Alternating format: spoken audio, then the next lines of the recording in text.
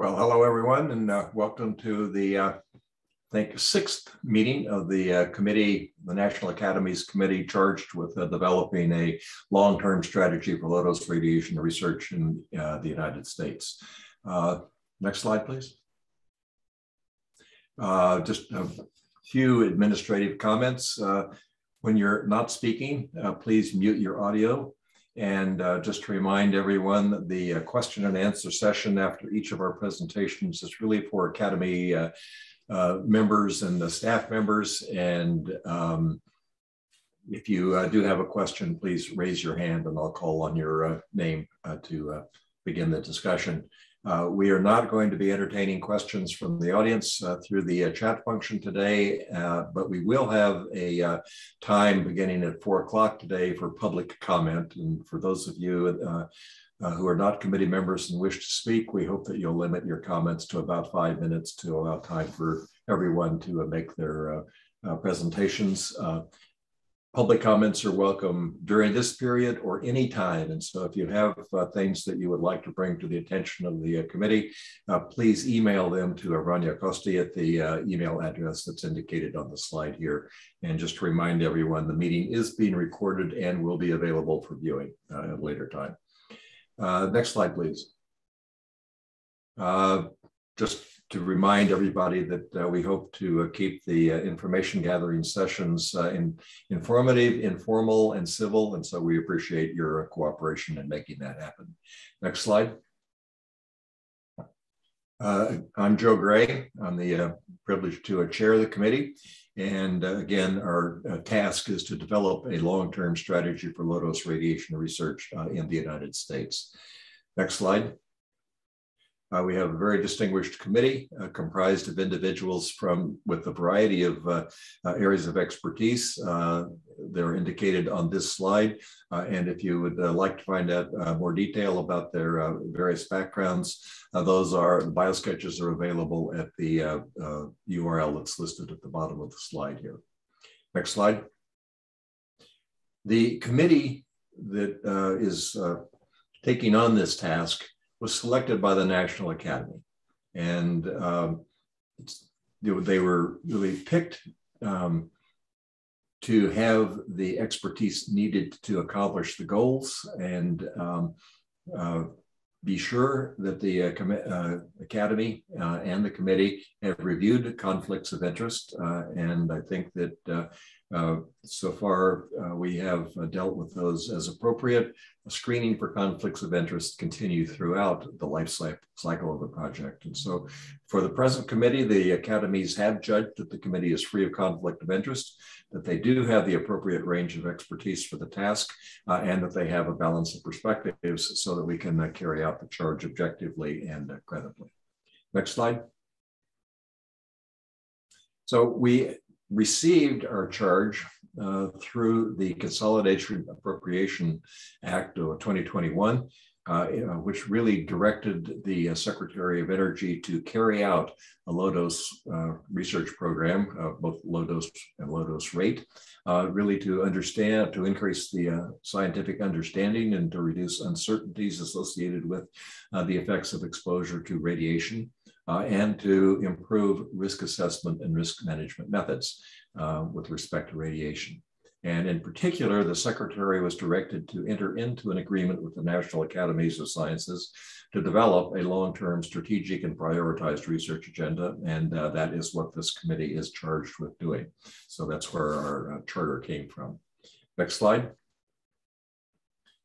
This has evolved into a statement of 7 tasks that the committee is addressing: defining the health and safety issues, identifying current scientific challenges, assessing the status of current low-dose radiation research, recommending long-term strategic and prioritized research agenda, defining the essential components of the program, addressing aspects of coordination, and identifying potential monetary and health-related impacts to many different interested communities. We are well along in that process, and the exercise today really is part of our information gathering exercise. We've already heard from over 70 presenters, and we'll end up hearing from about 80 such individuals before the committee concludes its work. Next slide, please. We are on an aggressive schedule. The enterprise was started in March of this year. The committee was selected in the May-June timeframe, and we began work in July. And we're well along in the process of discussing the task and gathering informations and beginning to draft a final report. We hope that the final report will be available in February for review by the academies, an independent committee, and that the report will be released sometime in April of 2022. And it's worth noting that when the report is released, there will be a 15-day public comment period where anyone is welcome to read and comment on the report. And that information will be made available with the final report when it's released. Next slide. So the report review process is actually quite rigorous. It's a hallmark of the National Academies, and it really distinguishes the academies from other organizations offering advice. The report is intended to be independent of the sponsoring agencies, and it will be reviewed after it's prepared by our committee by an external and diverse group of experts. And the reviewers are going to be asked to determine whether or not the evidence and recommendations that are presented in the report are fully responsive to the charge and are properly supported.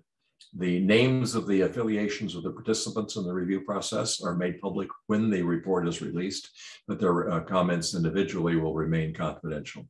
And I think it's very important for everybody to appreciate the fact that the sponsors of the study do not have an opportunity to see the report during the process or otherwise influence its content. So it is done with their support, but not with their guidance. Next slide, please. So there may be comments that many of you will have or suggestions about other things that we should be thinking about.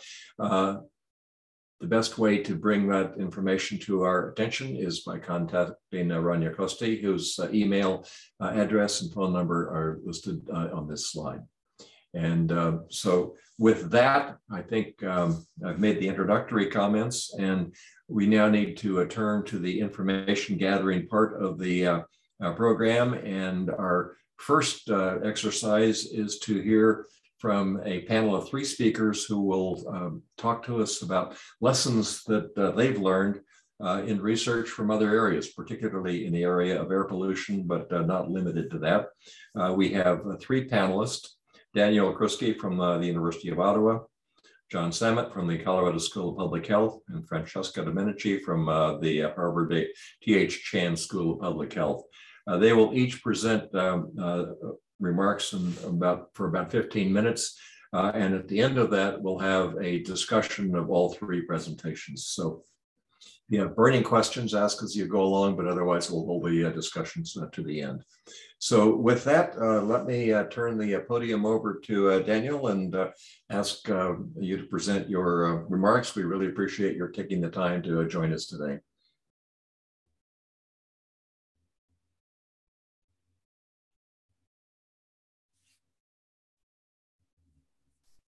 Dan, you need to unmute. I have unmuted myself, thank you. Let me begin just by thanking Dr. Gray and Dr. Costi for the opportunity to offer some of my own perspectives on development of a long-term strategy for low-dose radiation research in the United States. So what I'll do is talk to you briefly about some advances in risk science that may be of general relevance to your charge. I want to bring in some new results on key characteristics of human carcinogens, particularly radiation agents. talk a little bit about some of our epidemiological work on ionizing radiation in medical contexts, occupational and environmental exposures, a project we did on radiation hormesis, looking at over 800 animal experiments on that, and finishing up with a couple of comments on the importance of evidence integration and value of information. So some of the advances in risk science that can be helpful to us, if we go back to the NRC report in 2007, which I had the privilege of chairing, Toxicity Testing in the 21st Century, laid out a bold vision for how to apply new toxicity testing approaches to better inform risk issues of chemical and radiological agents. That was followed by, that became known as TT21C. So I'm going to name the 2012 follow-up report on exposure science, ES21C, Exposure Science in the 21st Century, which looked at new ways to characterize exposure. And the most recent contribution that Dr. Samet chaired on how far we've come since 2007 and how can we use the best available science to do the best job in risk assessment. A parallel activity that I worked on with the US Environmental Protection Agency was a project to develop a framework for the next generation of risk science. This was a large project with extensive consultation. The two main outputs that I would point the committee to is our 2014 paper in Environmental Health Perspectives, and I'll show you the paradigm that we developed on my next slide for that. And then there's a follow-up, more detailed report, which is a synopsis of the entire EPA report on this initiative. So the framework that we developed for the next generation of risk science is shown on the left panel here. It incorporates all of the new science that we had been talking about over the last decade. It brings in advanced risk assessment methodologies, the 2009 NRC report on science and decisions being a prototype for that. And it also took a population health approach, looking not just at one agent and one outcome, i.e. radiation and lung cancer, for example, but all of the other determinants of that outcome and how they might interact with the agent of interest. This is a population health approach that we pioneered at the McLaughlin Center at the University of Ottawa, and then multiple interventions of a regulatory and non-regulatory nature to manage risks is also part of the population health paradigm. I want to draw the committee's attention to the problem formulation step. This has become a key component of modern risk assessment paradigms, and also to value of information, which I'll talk about in my last slide, second last slide. What value is additional information that we might gather to meet the charge at hand? This is a framework that I've adapted from a nice paper by Dr. Mel Anderson, published in Altex a couple of years ago, on how to use the new scientific approaches, so-called new approach methodologies. They're kind of taxonomized into 4 levels, different applications. So this could be useful background information for determining if any of these approaches would be relevant for the program that's being developed at the present time. My next topic is key characteristics of human carcinogens. There's a very nice publication by the International Agency for Research on Cancer, IARC Scientific Publication number 165, which has a lot of detail on what we've learned on mechanisms of human cancer over the last 50 years. And it's built on the 10 key characteristics of human carcinogens articulated by Martin Smith. What I did in my group at the University of Ottawa was evaluate these 10 key characteristics by going to fundamental biological events, toxicological indicators that would represent these key characteristics for every one of the IARC group 1 carcinogens, agents that IARC has determined to be clearly causes of human cancer. And we've shown the distribution of key characteristics in this slide for various types of carcinogen. So radiation is shown in the bottom left. These are the 10 key characteristics. And 100% of the radiation agents are showing multiple key characteristics, such as genotoxicity and altered DNA repair rates. And the pattern of key characteristics for radiation agents is notably different from that for chemical agents shown in the bottom right. And the pattern for chemicals, coincidentally, is somewhat similar to that for pharmaceuticals, which are also chemicals. So these key characteristics could inform dose-related assessments that the committee would be interested in. A couple of brief words on exposure to ionizing radiation. This won't be new to the committee, but I want to make a couple of points. Medical exposures, particularly CT scans and environmental radon, constitute a very high portion of our total annual exposure to radiation. And I'm wondering whether these two sources of exposure, radon and medical diagnostic procedures, particularly CT, could be rich sources of data for epidemiological risk assessment. I'll point the committee's attention to a recent paper which does use medical records to document an increased risk of leukemia and brain tumors associated with pediatric CT scans. And I'd also like to generalize this theme that the use of electronic health records can really be a very useful way of identifying risks in under real world conditions, large populations at low exposures. We've had great success in using a database assembled by Cerner Corporation, which now contains electronic medical records on over 100 million patients in the US, going back in some cases 10 or 15 years. So this is a paper that we've just published this year on a pharmacovigilance issue, looking at quinolones and acute liver failure, but the same sort of analyses could be done with these big databases and others as well, looking at radiological exposures used in medicine. I want to highlight the importance of radiation dose registers in radiation risk assessment. We have a paper which talks about this in general, going back some time when I used to work very actively in this area. And we also have done two analyses of the National Dose Register of Canada. The first one on the top slide is on cancer incidence. The second one is on cancer, the first one is on cancer mortality. The second one is cancer incidence. We now have almost 800,000 or 900,000 people with measured exposures to radiation in occupational environments comprising well over 80 different job categories dating as far back as the 1950s.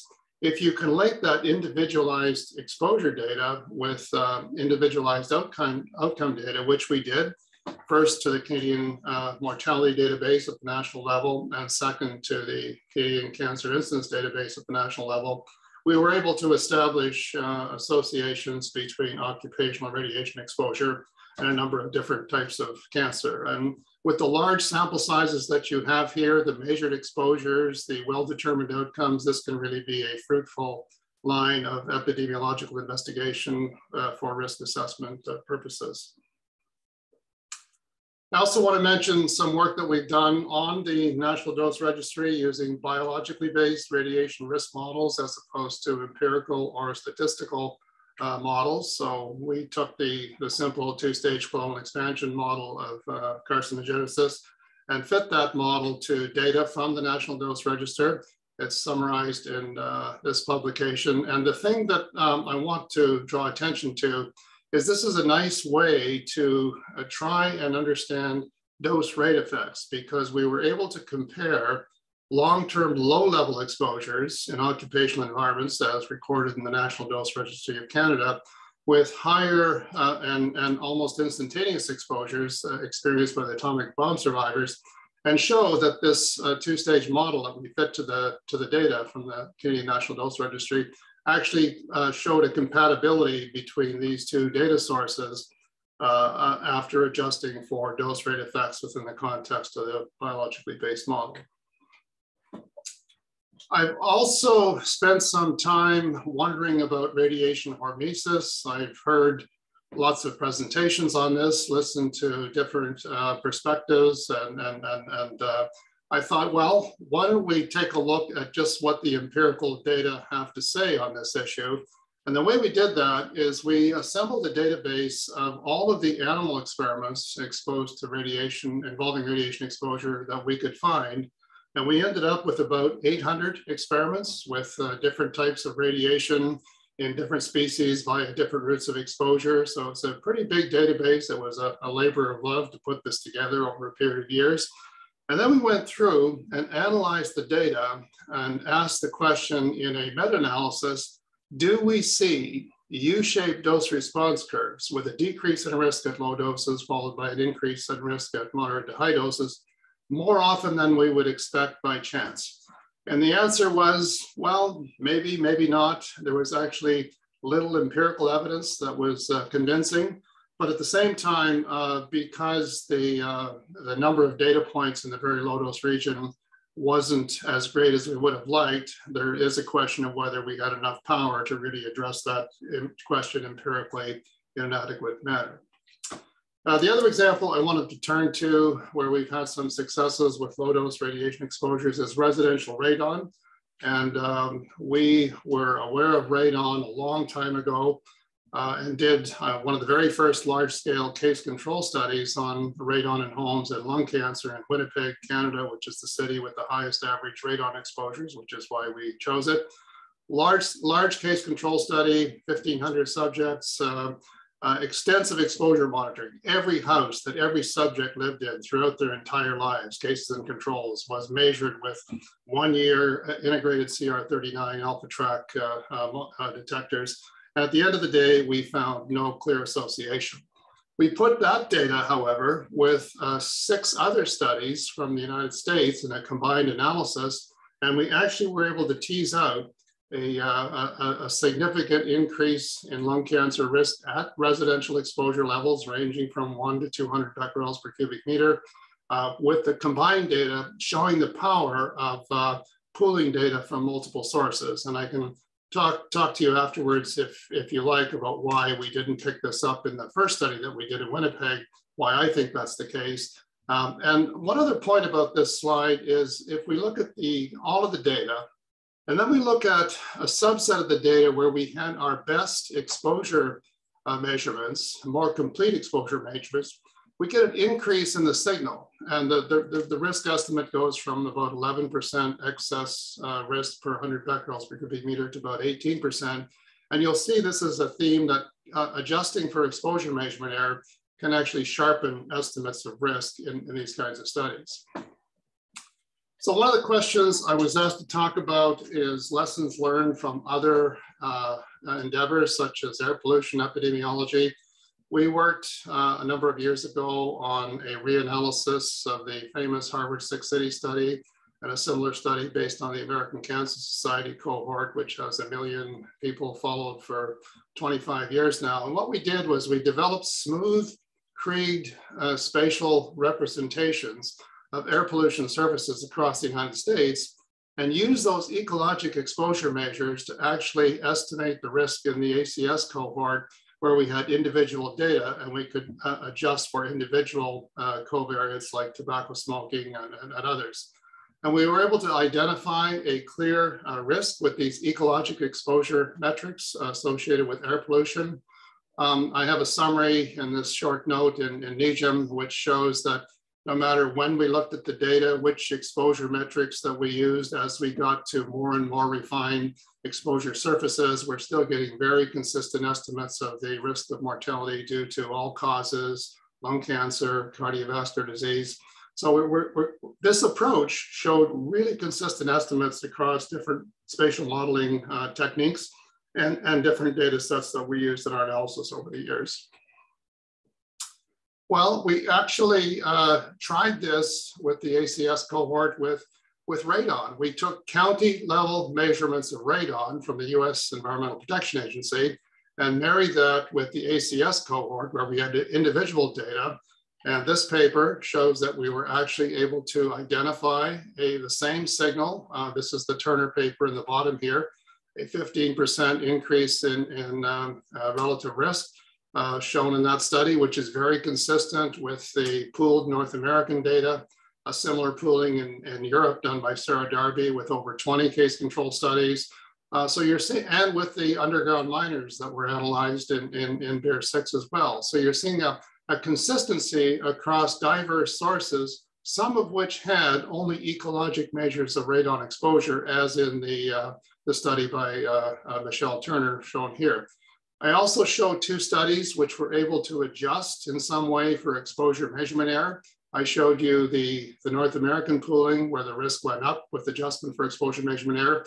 And a similar thing happened in the European pooling, and the adjusted risk estimates are very compatible between those two data sets. Time check, Rania, how am I doing for time? I think you have another 2 minutes because you started a bit later. That would complete your 20.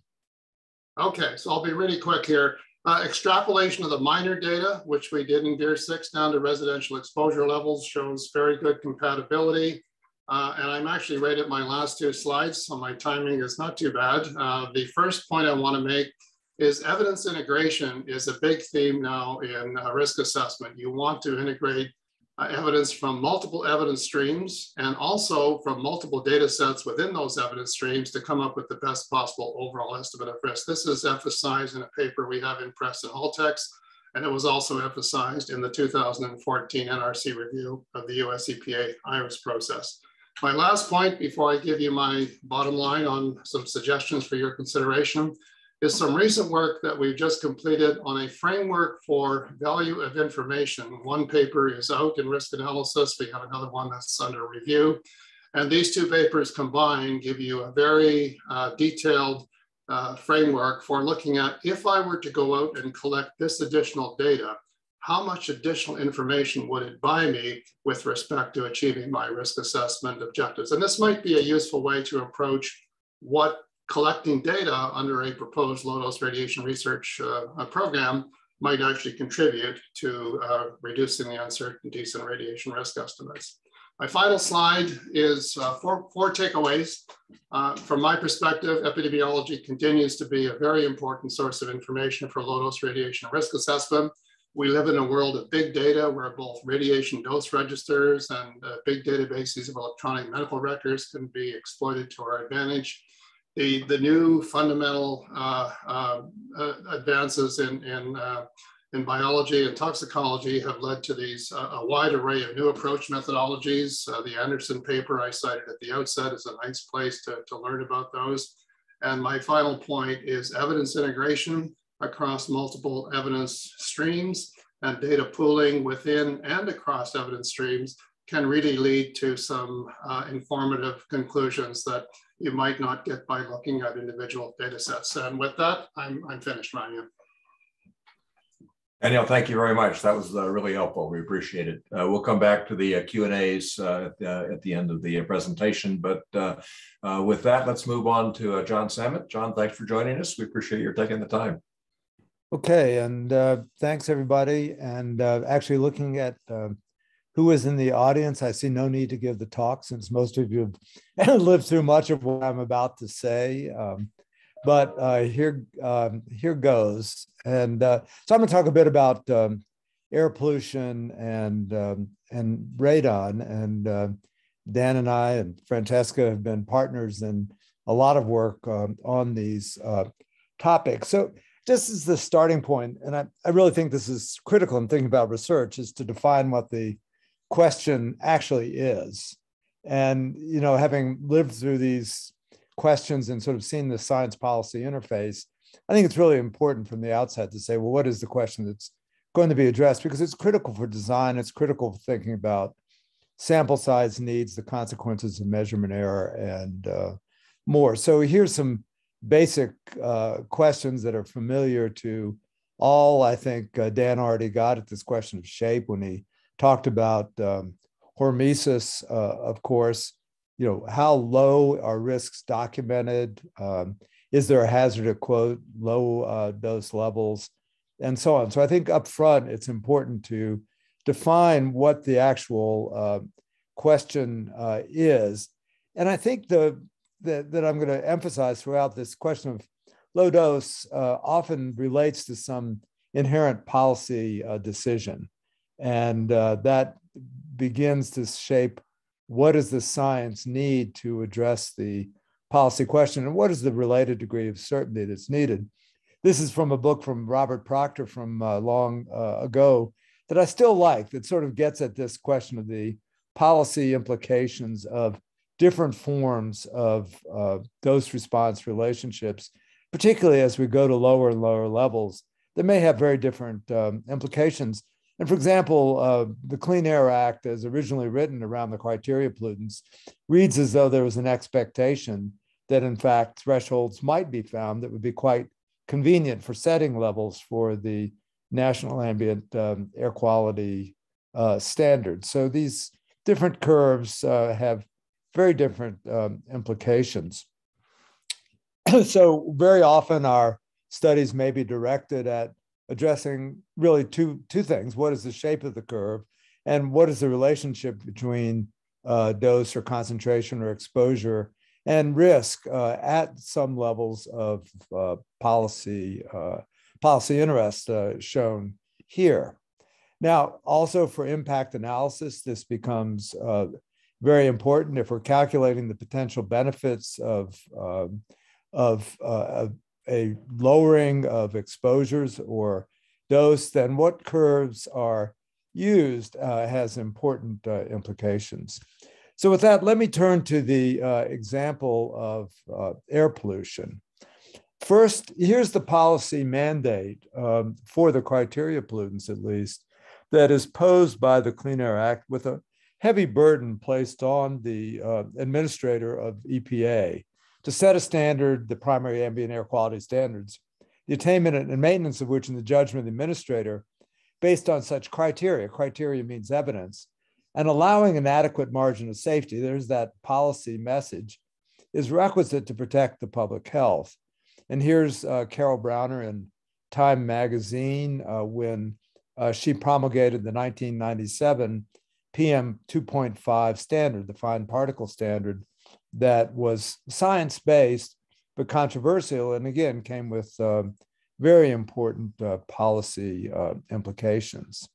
So over time, in fact, driven by science, the level of our standards has dropped substantially. The indicators have changed from total suspended particulates down to a far more refined measure, PM 2.5. And again, in thinking about looking at the impact of these changes, what curve we think we're on makes an important difference.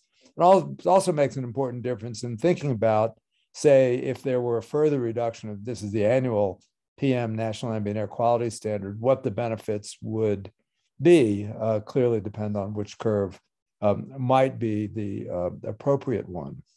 Now, here is the London fog of 1952. Probably you're well aware of this wake-up call event that happened that killed thousands and thousands of people. And you can see the number of deaths, the levels of sulfur oxide and smoke. You can turn that into particles in your mind, 100-fold higher than what we might see in the US. You don't need any sophisticated analysis to decide that there's probably a relationship between air pollution and deaths. And there are, in fact, 10,000 excess deaths, roughly. That's the number still debated. There's 47 data points on the slide. Okay.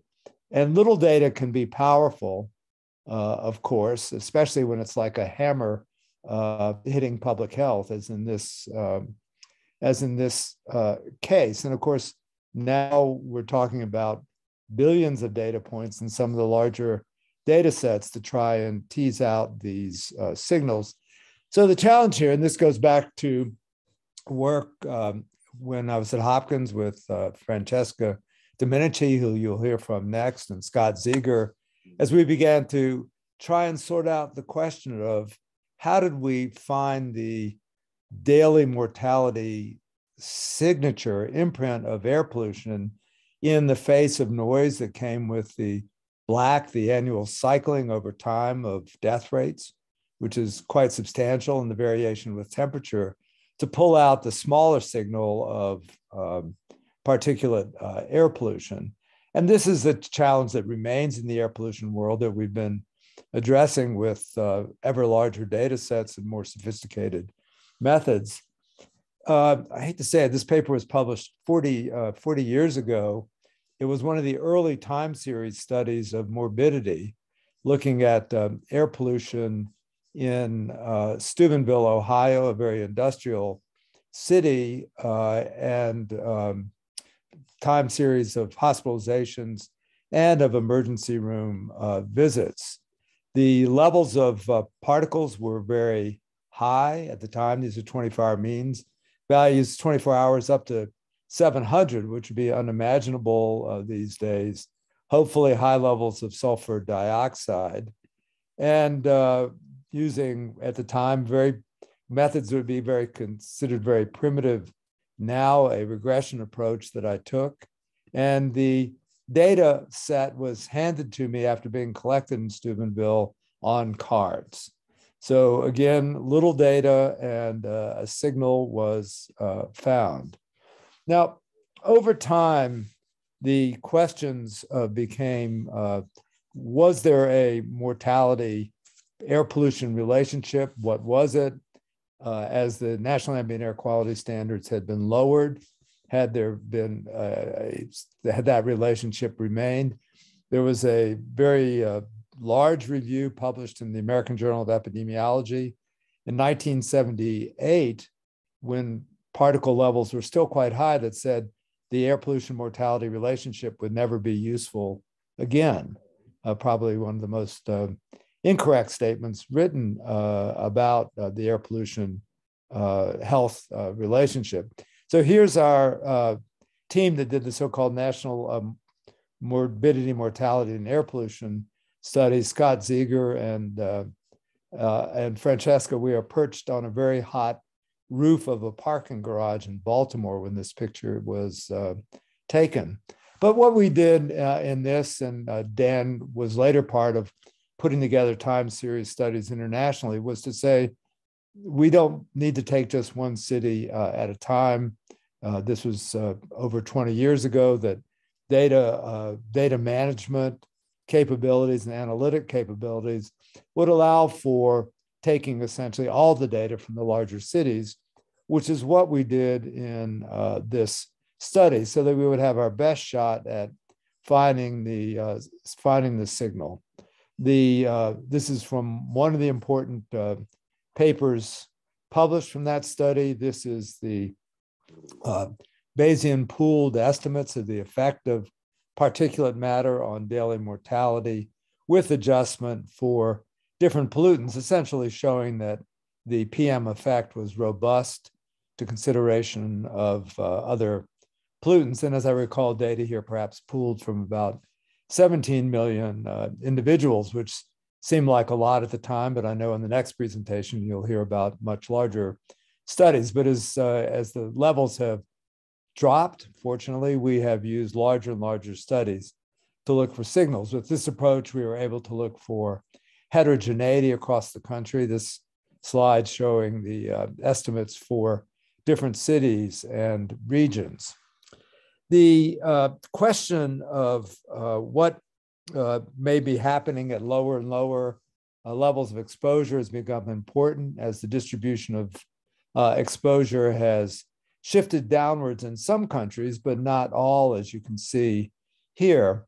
The Health Effects Institute has been funding a series of studies, so-called low-level studies, that have brought together very large population-based administrative data sets like Medicare, various European data sets, and in Canada, various census-based studies. I think importantly, you can see that these span a level of particulate matter, PM 2.5, that is quite low. And these studies, again, are continuing to show significant associations at these lower levels. This kind of information drove the recently released WHO air quality guidelines, which for a number of pollutants like PM 2.5 were reduced from the values within the 2005 guidelines. And this was based on extensive reviews, syntheses, and meta-analyses, and looking at where the effects were seen statistically significant in the various studies. And we certainly continue to do a lot of work on air pollution using epidemiological approaches. This is a simple, crude PubMed search of papers on particulate matter and mortality. So there's lots to pull out there. And these studies are being done now around the world, providing a better picture. So again, there's an opportunity in air pollution to put multiple data sets together, as done here, for example, in support of the WHO, I'm sorry, this is the EPA slide. This is EPA data from the 2018 Integrated Science Assessment, very similar effort done to support the WHO air quality guidelines. And again, with the finding of generally significant associations in some very large studies at what would now be considered low, but are contemporary levels of exposure. So lessons from going low, I will say low is ever lower.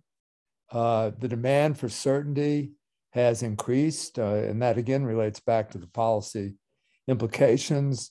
There's work on subgroups of interest, of course, looking at those who are most susceptible and vulnerable. And how did the research go lower? Bigger study populations, many more studies, pooling of different sorts, and enhanced analytical methods. And I think a willingness of the research community to participate in these pooling exercises. Just going to move on and say a few words about radon, because I think it's a useful contrast, and Dan already alluded to some of the issues. Here, in particular, the major policy question has been, what are the risks of indoor radon and what guideline concentrations should be used for mitigation? This is the home of Stanley Watrous, identified in the mid-'80s.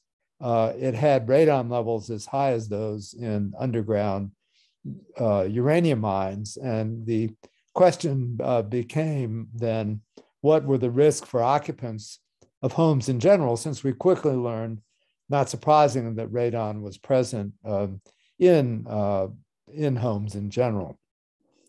So the policy question was, how much should we worry about radon? And at the time, and certainly into the 90s, this topic was very controversial. In part, the challenge was that in looking at the distribution, it was log normal, so that some people were at very high risk out in the tail of the distribution, but population exposure in general was being driven by the lower end. So there was a need for some certainty about risks. For radon, like the London fog, there were dramatic events. This is a paper I published in 1984, essentially showing that in the Navajo uranium miners, who were largely non-smokers, the lung cancer was essentially all caused by work in uranium mines. And this is a picture just showing the distribution of our cases who were clustered around the sites where there had historically been underground mining. The relative risk here was infinite. Just a comment about how these risks have been looked at. The biological effects of ionizing radiation reports, Dan alluded to BEER-6, have addressed this. BEER-4, published in 1988, I led the radon working group within the BEER-4 committee. And we developed, with particularly expertise from Don Pierce and Jay Lubin, age and time-dependent risk models that use data for BEER-4 from 4 different studies. The next step was the pooling effort of the studies of underground miners exposed to radon. This is our pooling group, and this led to a monograph published by the National Cancer Institute, and then the BEER-6 effort where Dan and his colleagues had a lead role in doing much of the modeling. Beer 6, I think importantly adopted a linear no threshold model on a strong mechanistic basis.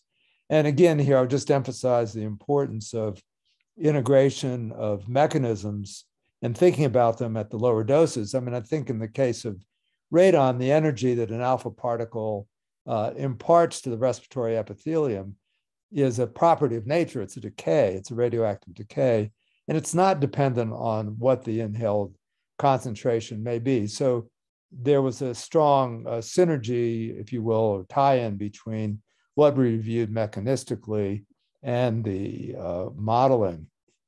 And again, you saw something like this, restricting the analysis to the lowest levels of exposure in the minors. We found this relationship roughly linear, extending down the low doses. Some picked out this point and said, aha, hormesis, but as you can see, there's wide confidence intervals.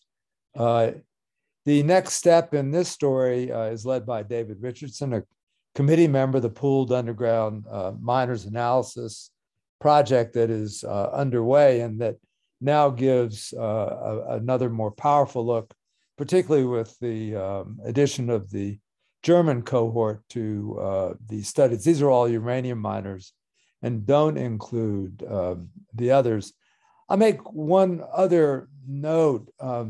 When we did Beer 4, the indoor radon studies were just emerging. And we realized, Jay Lubin, Claire Weinberg, and I wrote a paper saying essentially that none of the individual studies had enough power and that pooling would be needed. And DOE actually supported a set of workshops to bring the investigators together so that data sets could be harmonized and support, we hoped ultimately a global pooling, but the North American pooling that Dan mentioned and the European pooling led by Sarah Darby. So last thoughts. Low dose is a loaded term, if you will, and it's one that is used when there are often substantial policy implications of the finding. Intense scrutiny is likely for the findings related to risks at low doses and issues of uncertainty, measurement error and its consequences, residual confounding for epidemiological studies often become critical and often highlighted by those who are critical. I think mechanistic understanding is important around plausibility. And I think useful counters are radon, where essentially there's a single agent, alpha decays, and air pollution, where there are a complex mix of pollutants breathed in. PM2.5 itself is a very complicated and highly varying and heterogeneous entity.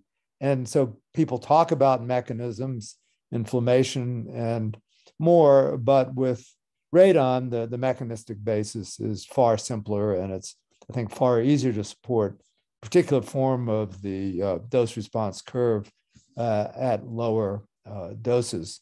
So with that, I will end. Thank you.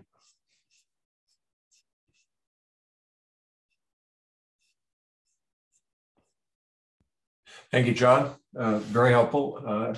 As always, we appreciate it, and we'll come back with questions in a bit. Let's move on to Francesca at this point for the third of our presentations, and then we'll have some Q&A. Francesca, thanks for joining us.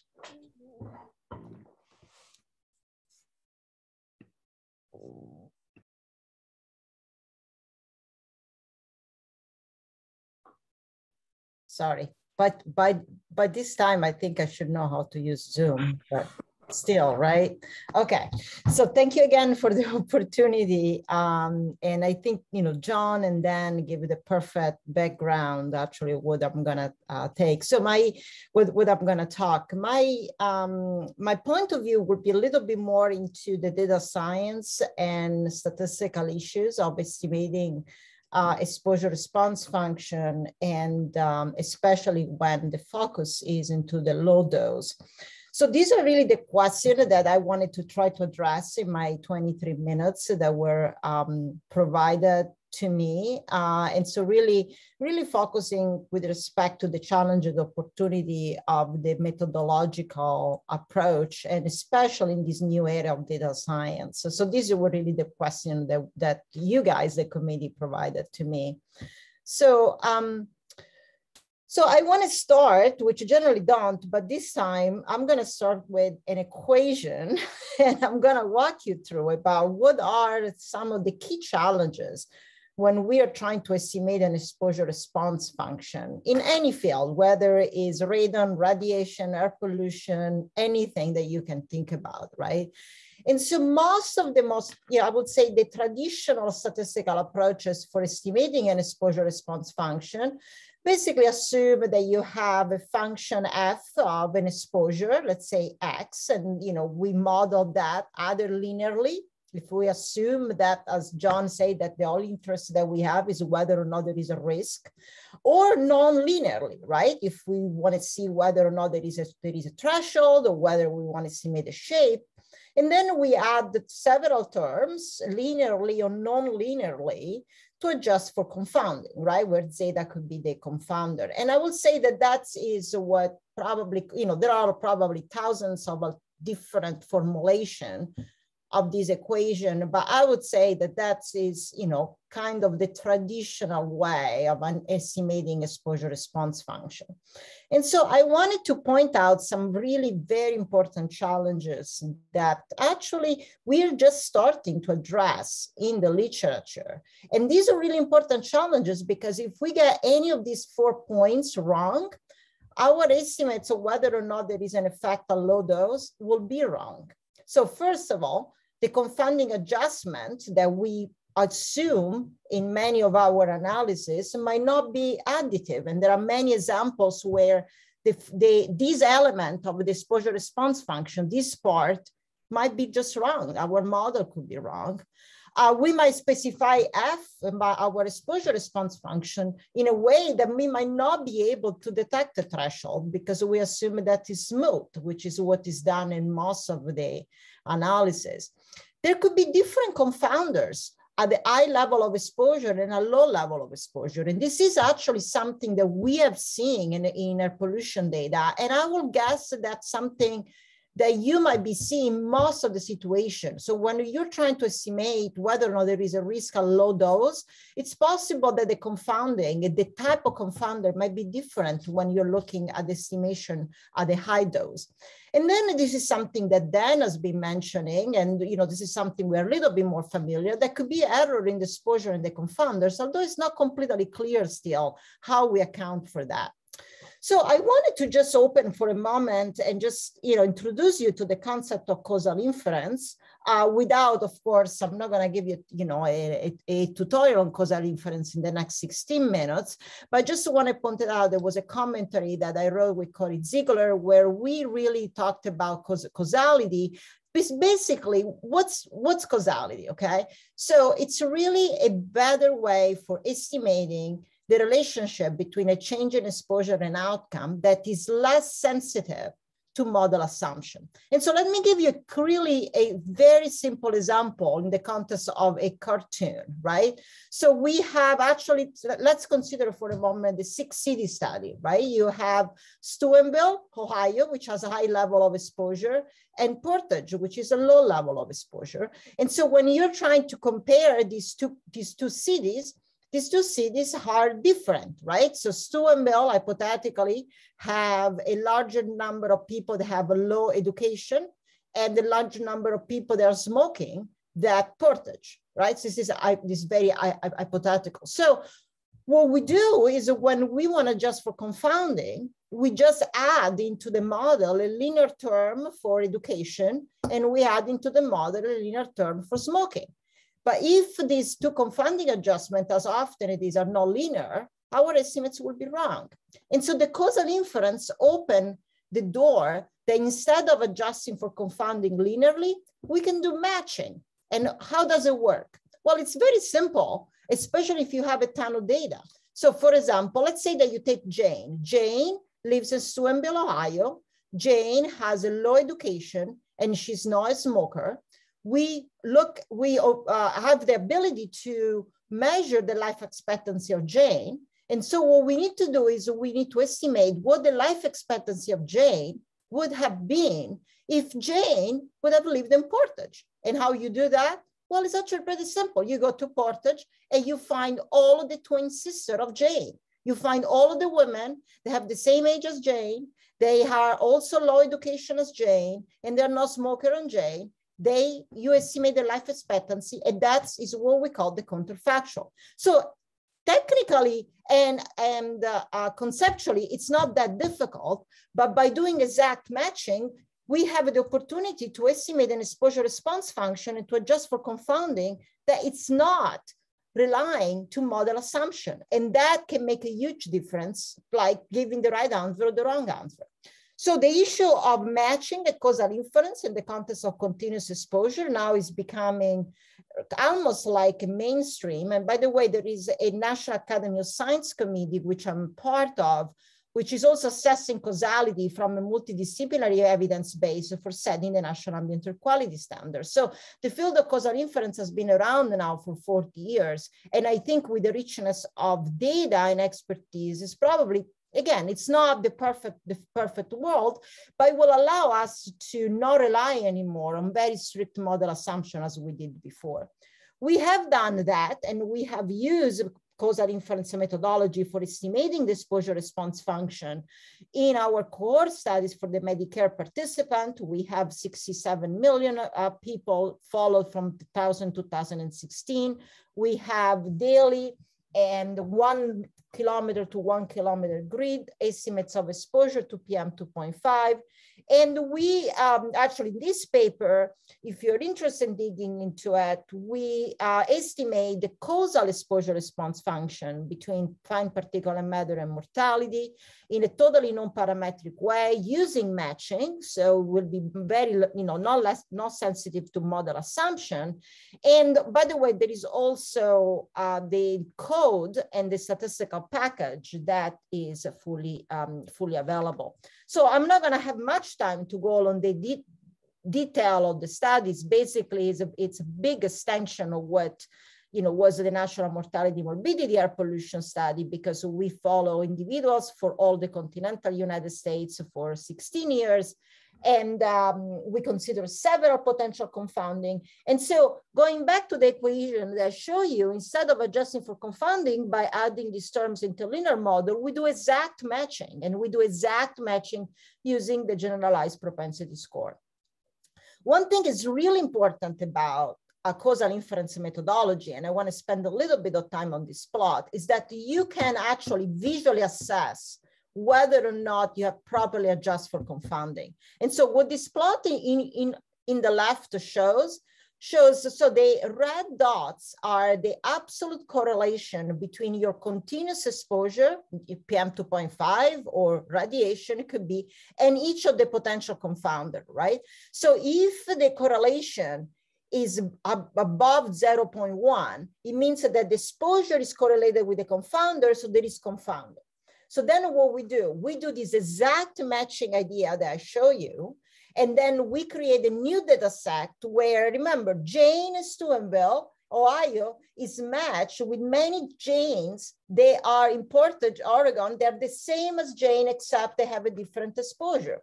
And when you look at the match data set, in this match data set, we break down the correlation between the confounders and the exposure. And so that means that you have, effectively and in non-parametric way adjusted for confounding. So these are the shape of the exposure response function that we estimate in the context of the Medicare and PM 2.5 study.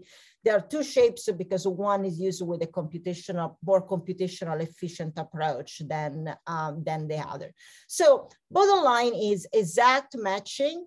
A non-parametric estimation of exposure response function, I think, has a lot of important features because it allows you to, especially in the context of big data, to really not rely on strict model assumption for confounding adjustment. The other thing that I want to point out is that often one of the goals is to identify a threshold or identify a change point. And there are now new data science approaches. We have a paper that we're going to publish soon that allow you to, from an inferential standpoint, to really identify the change point and quantify how much uncertainty you have when there is a change point. And let me give you an example. This is just a toy example. This is simulated data where the true exposure response function is the blue curve, right? So we have some hypothetical and the true change point in the exposure response function. And so we have developed a new methodology that then will be able to estimate the exposure response function and the confidence interval. But what is important is that we can calculate the derivative of the exposure response function, which is this panel here, and the uncertainty around the derivative. So when the uncertainty around the derivative does not cover zero, it means that there are change points. So there is actually, it's interesting that often, and for 40 years, we're talking about change point or threshold, the detection. Only recently, we are really at the point where we can quantify where and how much evidence we have on the threshold. And so we have done that. Actually, we haven't published this. This is really literally work we are doing now for the Medicare study, where we have estimated this non-parametric exposure response function.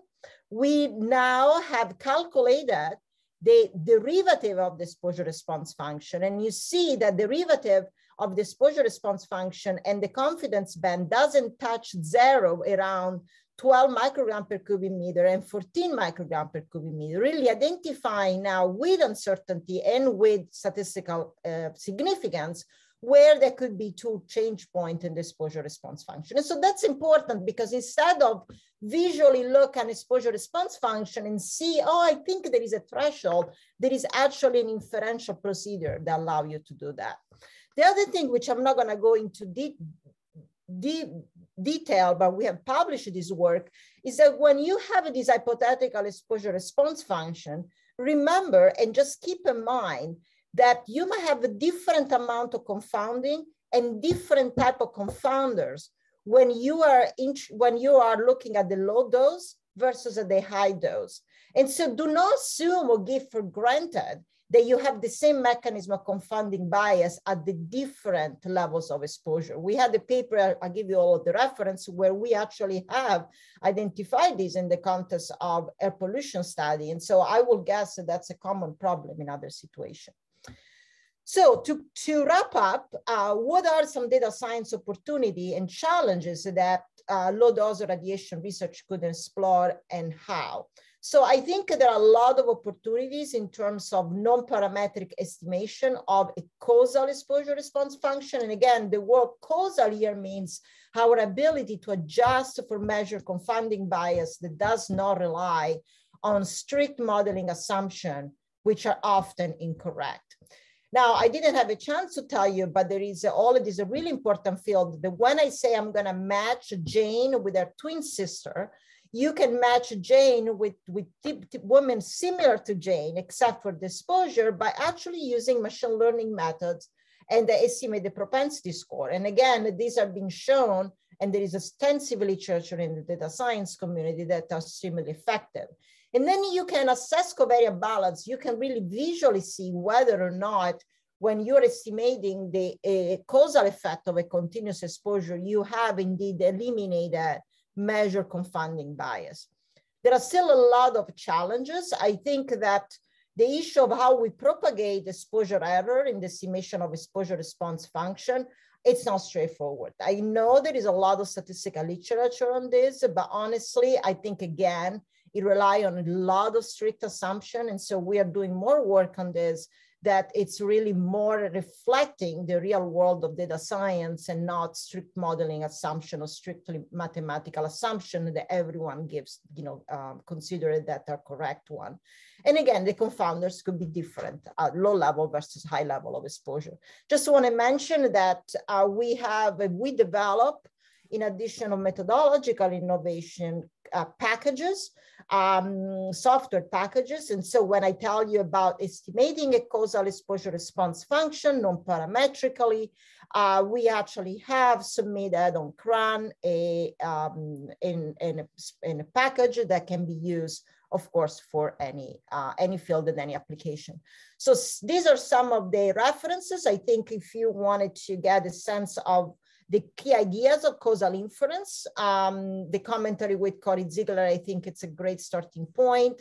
The work with Georgia Papadogogiou is the work where we deal with different confounder at different level. The work with both Georgia Papadogogiou and Zhao Wu were PhD student in my lab, and Zhao developed this approach for estimating non-parametrical and exposure response function, and then also with Boyu-Ren as the way of quantifying evidence, statistical significant evidence of a threshold by looking at the derivative of an exposure response function.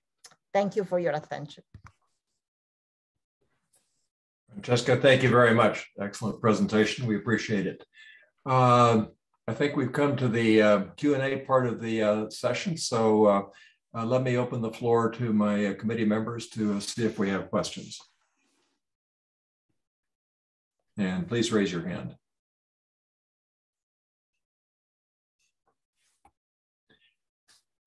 Interesting. Well, one of the things, okay, go ahead, Ben, and then I'll come back to the question. Thanks. Thank you, everyone, for the really, really helpful presentations.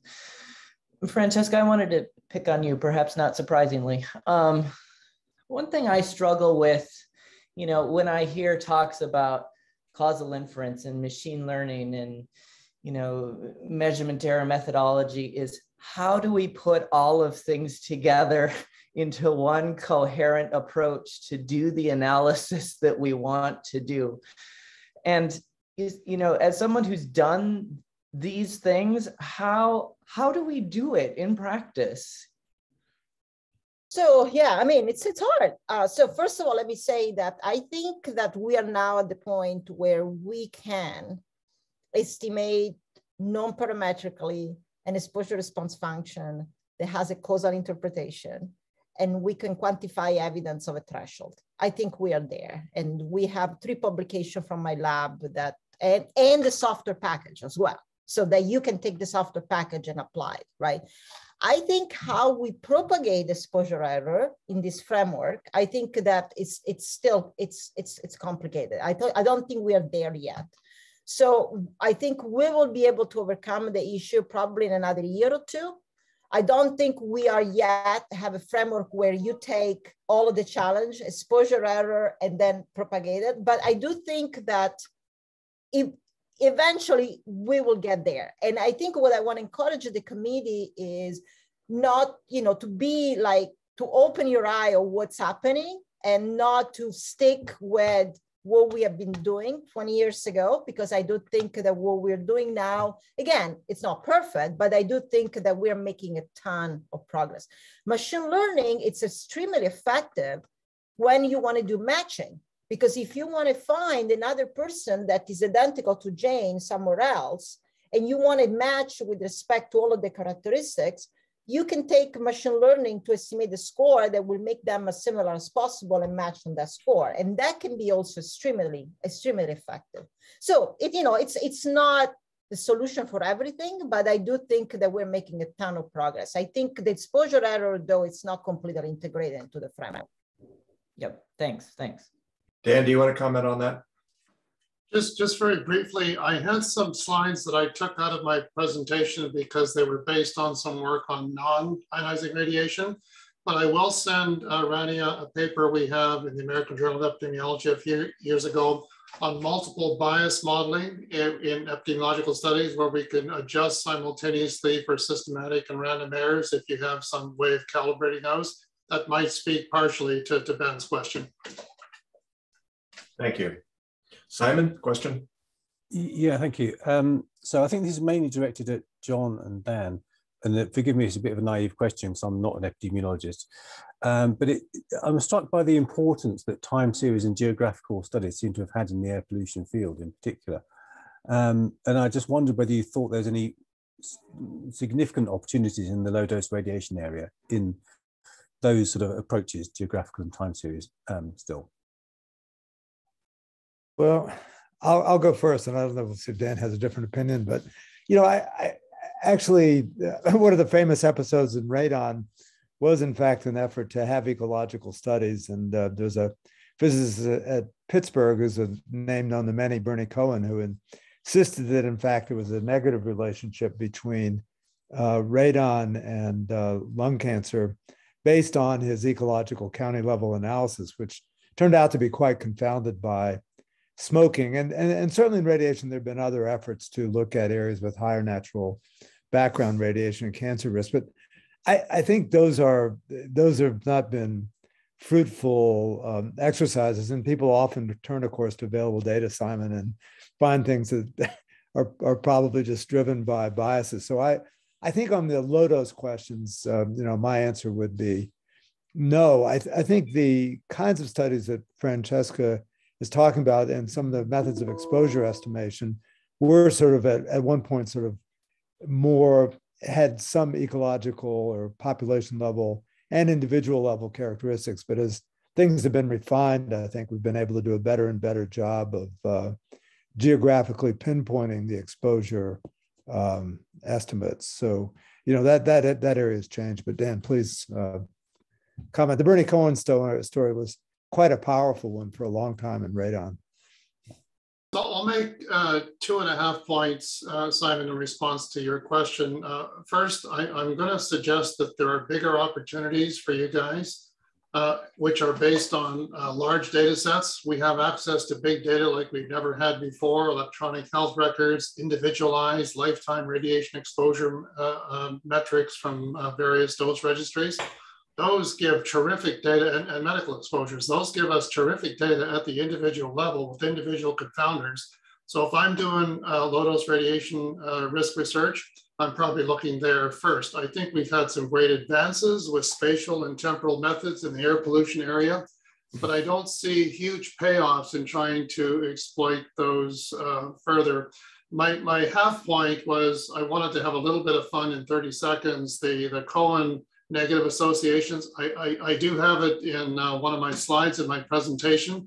If I can put it on the screen just for 10 seconds while I'm speaking, if that would be okay.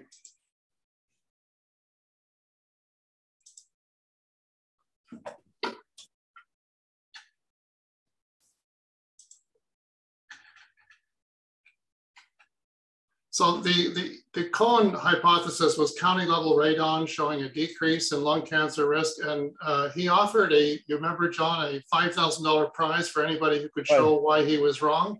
We actually won that prize, but didn't collect in our 2011 paper because we were able to adjust county level radon in Michelle Turner's 2011 paper for individual tobacco smoking and completely eradicated this confounding. Unfortunately, Jerry Puskin won the prize, I think a year earlier with a similar argument, but not based on the same powerful data. So I'm crying on your shoulder that I didn't have a chance to collect the Cohen Prize for showing why he was misleading. Thank you very much. I'm very glad they asked the question now. Thank you. Rashid. Yes, hi. First, it is good to see three old friends. Some of them going back to the 80s in case of John Samet. But I have a comment and then a question. The comment is that Francesca has given for me at least, one of the most understandable talks to me. But I just want to highlight that the computational complexity of doing some of these analysis is quite formidable. And one of the things that the committee has been discussing is what kind of infrastructure might be needed for research on low-dose radiation. And we have not talked too much about computational issues, but although Francesca, I think, has simpler programs and algorithms for doing these, but there's something to keep in mind. My question actually is not a science question, but to the three of you who are very experienced in doing air pollution research and many other areas of research. one of the tasks that the committee is given is how to organize research on low dose radiation. And you all know the DOE story. Its long period of struggle with communities and even with scientists, issues of mistrust and what have you. So how do you have any insights on how a research program along those, on low dose radiation may be organized that can be as effective in furthering the field of low dose radiation as air pollution has gone? Maybe this is too big a question, but. I'll make one comment, and that is that I think one success I'll point to is the committee that I chaired on research priorities for airborne particulate matter, which you know well, and went on from 98 to 2004.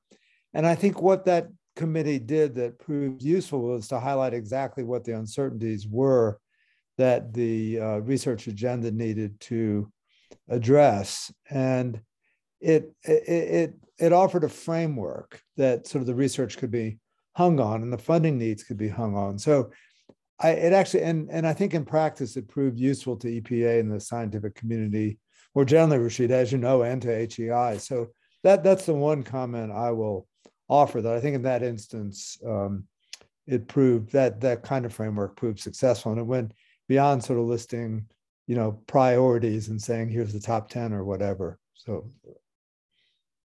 Thank you. Dan? I'll just offer one as well, and it's kind of organizational and it's kind of scientific at the same time, Rashid. We've had great successes, as you've heard, in data pooling. The pooling of the residential radio and case control studies, the pooling of the underground minor cohorts, the pooling indeed of cohort studies internationally on air pollution. And those pooling exercises have all offered tremendous insight, but you may not realize it, but those are difficult things to do. You have to get people to work together. You have to coordinate multiple institutions, multiple countries. You know this because you've been successful at this at HEI, Rashid. So getting people together to kind of form a consortium and contribute data to address a common research objective would be my one point that I would offer in response to your question. Thank you. Francesca? Yeah, I just want to quickly respond to Rashid about the computational infrastructure. I think that this is why it's so important for us to have the opportunity, and in some way also thanks to the HEI, to hire software engineers. So then when I say we have a package, it means that everyone that has access to good computational capability that every academic center should have can now run this analysis, not because we developed the methodology, but because we had the ability to hire software engineer to work with us and develop the software package. So in the same way, you use a SAS macro to run an old linear regression model, now you run another macro that can allow you to do that. It is more computationally expensive, but not something that any academic center has the capacity. Thank you. Lindsay, question? Yeah, so one of our tasks is to talk about some of the research gaps, and I feel like they're really nice parallels. I really appreciate all of your talks between radiation and air pollution.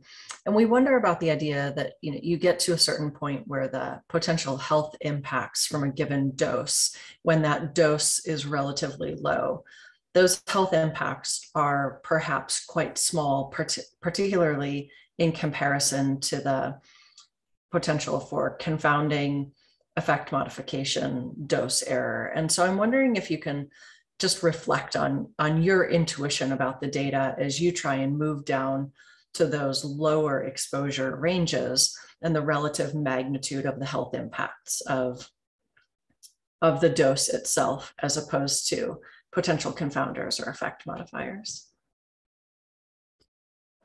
So, I think this is a great question. And I think, Lindsay, that's why it's important to, number one, have access to as much as data as you can possibly have, and to have potentially a lot of information on the low dose, right? Because if you have a lot of information on a lot of people that are exposed at low dose, then now we have, I think, the capacity and then analytical tool to disentangle the confounder from the exposure a low dose. So we don't know that, right? Actually, in our pollution research with the PM 2.5, with the 3 projects, there's been 1 project in the US, PI, and 1 project in Canada, and 1 project in Europe. All 3 of us in the context of exposure-response relationship are finding a steeper slope at low level than a high level. So I don't know what are the research gaps in the context of low dose radiation, but it seems that that is one, and I think that's something that should be addressed, but it's not that it's impossible to address, especially if you have data. Thank you. John, question? Nope, you're muted, John. Those are great presentations, so very stimulating. I had 2 questions for the group. One is, there's this continued measurement of effects of PM 2.5, even though everybody knows that PM 2.5 is this complicated mixture. I forget how it was described by one of you. You've got sulfates, you've got nitrates, you've got direct carbon-containing particles. And from the policy point of view, these things come from different sources. So you would really like to have these risk estimates from the different sources. What's not clear to me is why can't you use the same tools you've been talking about to develop the component-specific effect estimates rather than continually studying PM 2.5 as a combination? So that's the first question. And the second question, which ties this more to our committee's charge, is, we're struggling with how to bring the radiation biology information together with epidemiological and statistical information. And to be quite honest with you, as I listened to your presentation, most of the advances you described to me just seemed like better epidemiology and better biostatistics. I mean, is there some contribution here from biological evidence to what we're understanding with PM 2.5, and how does that get brought into the picture? Thank you. I may make a few quick comments and others will want to weigh in. On the PM components, John, and this is one of the strengths of the research framework in the 1998 committee, we highlighted that as an important point and suggested approaches to it. Part of the problem there has been there are so many degrees of freedom that it's hard to sort out, but efforts have been made. And there have been analyses that have been source directed now on risks. So that has been done using sort of source apportionment approaches for the PM. So that approach has been taken. On the, I think you're exactly right. I mean, we've long argued that someday that there would be this sort of wonderful world in which we're developing probably Bayesian models that fold in underlying mechanistic considerations in epidemiology. And to an extent, some of that's been done in the multi-stage modeling approach example, building biologically based frameworks, as Dan alluded to. But, I think your point is well taken, but we may need stronger mechanistic grounding. For example, going back to Francesca's comment, it may well be that there are certain mechanisms that are important at very high levels of exposure that play in differently to lower levels of exposure for some agents. So it's hard. I think radon is just so easy because the biological hit to the cell is, we know what it is, and we know that it's not, dose or exposure dependent.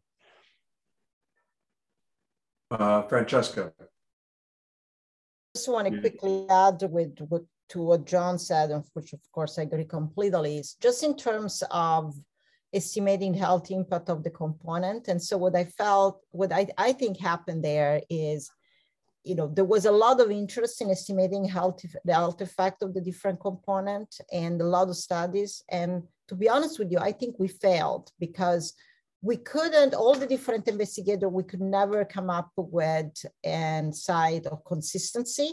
And I think one of the main reasons was because we didn't have good exposure on the different components.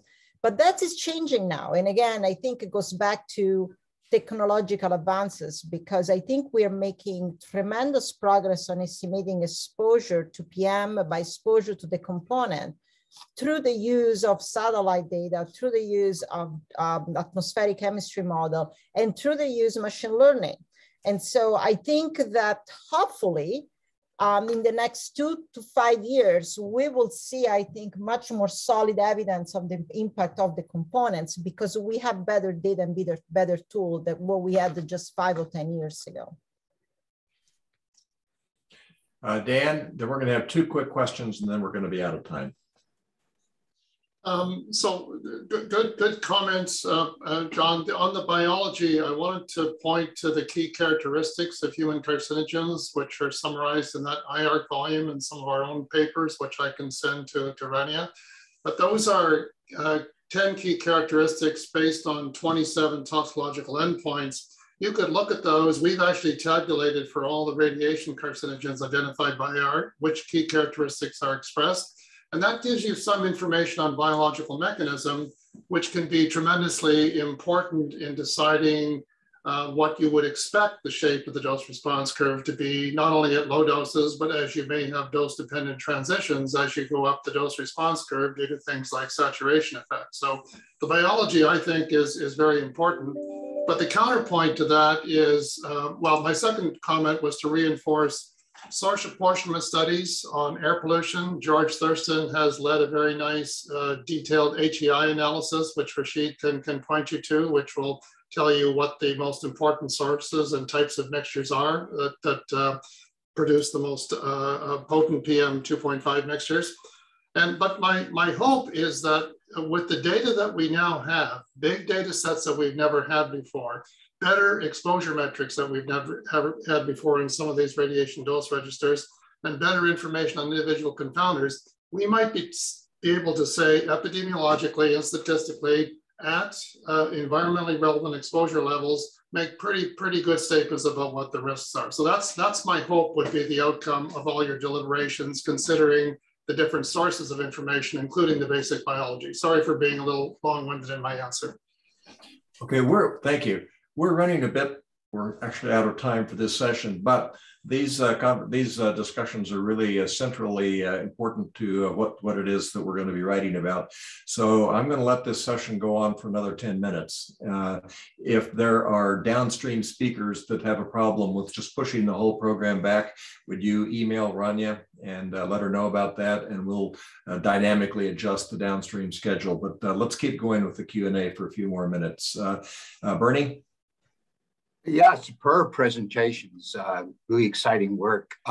Look, the issue that we're dealing with for low dose radiation is mostly not an acute effect, but mostly a chronic effect.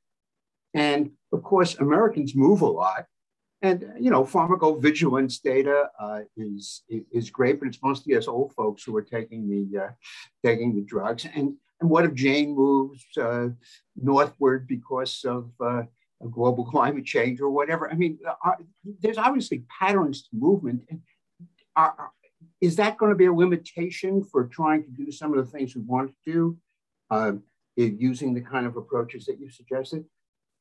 Or how would you get around the movement? So, I mean, I can just speak for a moment with respect to my presentation. The statistical tool that I was presenting was in the context of long-term exposure and chronic effects, not in the context of acute effect. So this was all in the context of, you know, chronic exposure.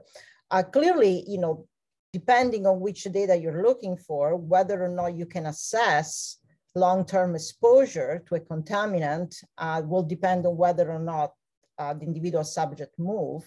So this is really depending on the quality of the study that you're looking at. In our context, where we looked at the Medicare data, we actually do know whether or not someone moved residents. And so we, in all our study, in the chronic air pollution study, we exclude, you know, the Jane that decided to move from Connecticut to Florida. We can identify them and we can take them out. So it's definitely a challenge and something you have to look at. You cannot assume that everyone stay in the same place, but depending on the data sources, you might be able to assess whether or not they move. And so you either assess the long-term exposure based on where they moved, or you exclude the movers from your analysis. Thank you. Gail? Yeah, I mean, when you talked about all of you, I'm not sure who would be best to answer this. It seems like the major focus was still on cancer, but there are other health effects from radon and there are other health effects from air pollution. How do you calculate that in risk models and how do you look at those differences? So I can just, okay, Dan, do you want to go? Go ahead. Oh, you go ahead, Francesca. So I think from my own perspective, all of the consideration I made, it's applicable for any type of health outcome. And in the context of air pollution research, there have been studies from all-cause mortality to neurological disease to cardiovascular disease, respiratory disease. So it's not, limited to one outcome and another outcome. And there is also additional research, which I have not been able to, I've not had the time to talk about, but I think it could be relevant, is also to assess the effect of a continuous exposure on several multiple outcomes simultaneously. And I think that's also something that if the committee is interested, I can definitely provide some of the references, but there was not any focus on a specific outcome from my own consideration. I guess what I'm thinking about is that the dose response curves and those things are likely to be different for different outcomes. And we're certainly interested in non-cancer outcomes as well as others. So I'd at least like to see that paper. That'd be great. Thank you. So I want to ask a question. I'm going to pick on John and Dan for a minute here. So both of you in the radon study linearly extrapolated across a low dose point, which was lower than your linear extrapolation curve. And John, I think you justified that on mechanistic grounds that radon induces damage. We know how that happens, and so that's a reasonable assumption. But there is an emerging body of data that says that not necessarily in that circumstance, but in some circumstances, exposure to radiation actually stimulates the immune system to have a long-term efficacy against radiation-induced damaged cells. And if that were the case, then in fact, there might be an argument for there being some non-linear effect there. And so I guess what I'm trying to get to is when one of the things we're thinking about is that there's a lot of biology that's coming to the fore now that has to do with immune responses, that has to do with the impact of stress in the brain, et cetera, on the immune system, on damage repair processes and so on, that aren't necessarily linearly related to dose. So how do you think about considering that as we develop the next generation epidemiological models? Sure. So now I'm going to talk about things I know absolutely nothing about. But I will say that on Beer 6, there were people who were, and I actually think, Joe, that the sort of the high LET radon example is not a good one really for your context of what you're talking about. And I, understand, certainly the issues you raised. So, and that again speaks to some of the elegance of the work even available back in the 90s, the single cell radiation experiments, that Eric Hall and others were doing, I think were pretty directly informative. I mean, there were bystander cell effects in these systems that they used, but I mean, I think the alpha particle example is a little bit different, I think, from the sort of more general radiation concerns you're having, which are probably less about high LET. Yeah, well, take the general argument here. How do we dial in the biology? Sure.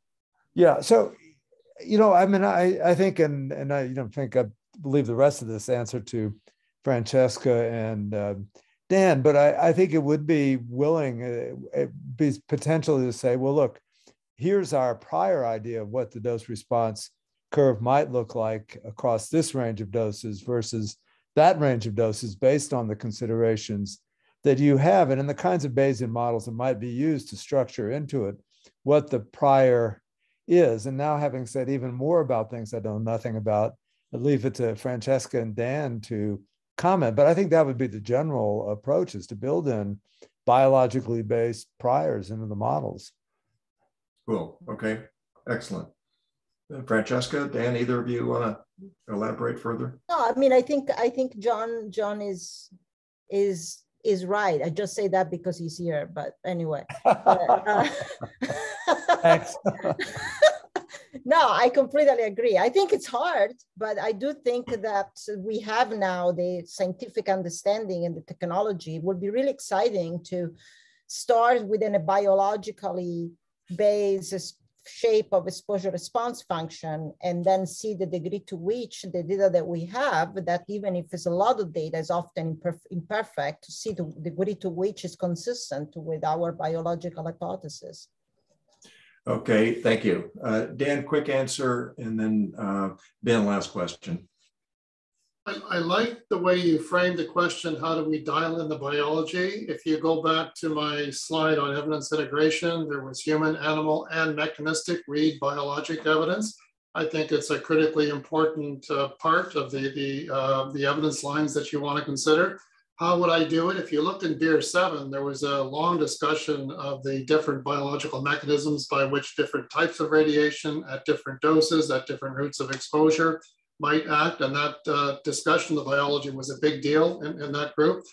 Ultimately, I'd end up trying to see, do I understand the biological mechanisms? Number one. Number two, what would those mechanisms imply for a dose response function? And number three, if I had sufficient data to test whether or not I could validate that mechanism under real world conditions, would be the icing on the cake. So that's my short answer. I could talk a lot about this, but you asked for a short response.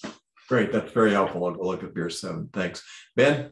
Yeah, and my question is a yes or no for Francesca. So I love that we're getting into the weeds because that's where biostatisticians live most of their lives. So, you know, you're estimating the dose response function non-parametrically based on, you know, biological knowledge. Would you ever think about restricting, you know, putting any restrictions or constraints on that dose response function based on your biological knowledge? You're muted. Yes or no? Yes.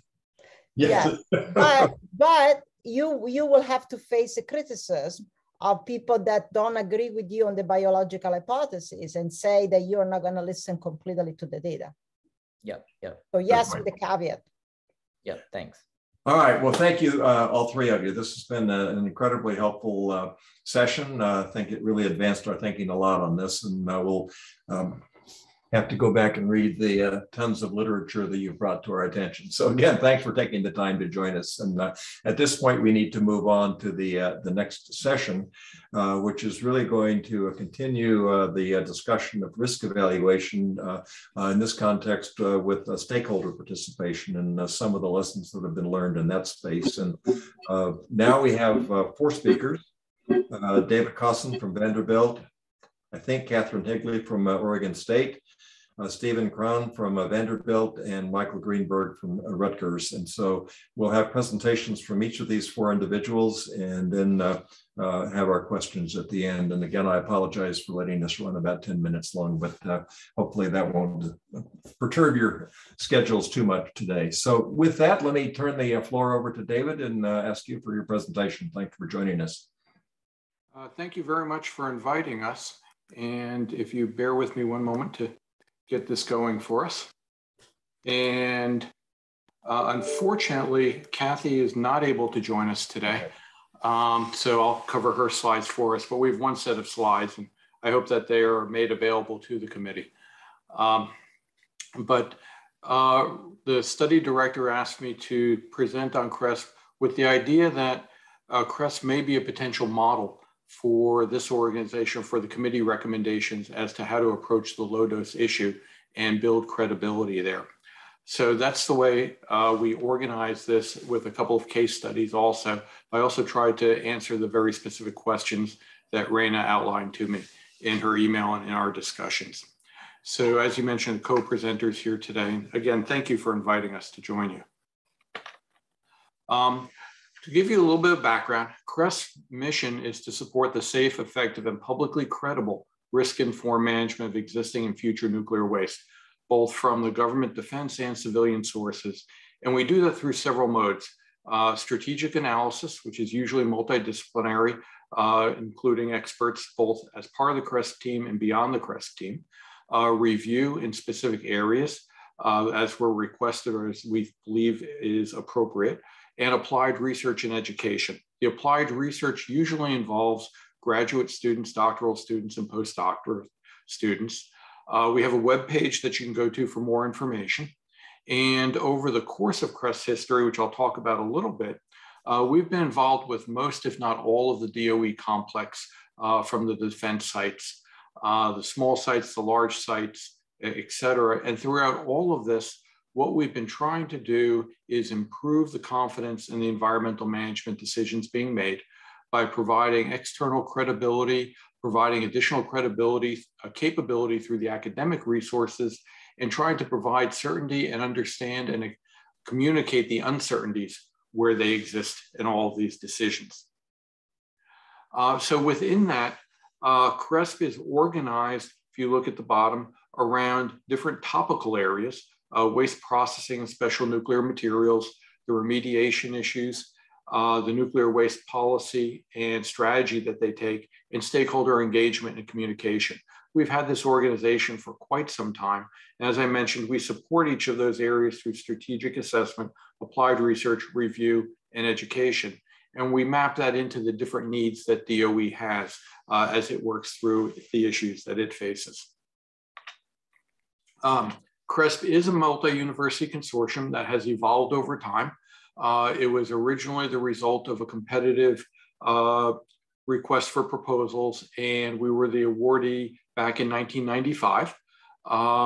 It was originally founded under the leadership of one of your committee members, Dr. Bernie Goldstein, as the PI, and Charles Powers, or Chuck Powers as he's known, as the executive director, Gil Ullman, John Moore, and Art Upton, as being the original management board for CRESP.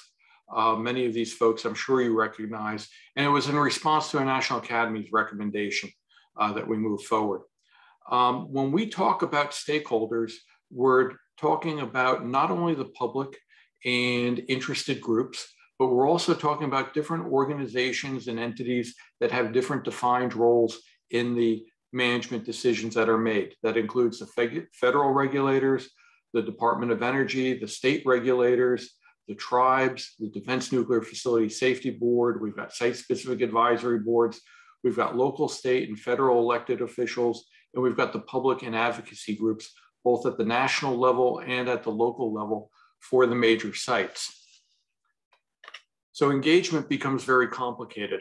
I'm not going to go through all of this, but I've got two slides here about who is CRESP. It's led by a management board, which is highly multidisciplinary. We have 8 universities that are part of the regular CRESP core. And as necessary for specific expertise, we go out to other universities or other folks that are not aligned and bring them in for review or specific challenges that we may be asked to address. So these are a list. I'm sure you can read through that on your own, so I'm not going to spend the time now with that. But why CRESP?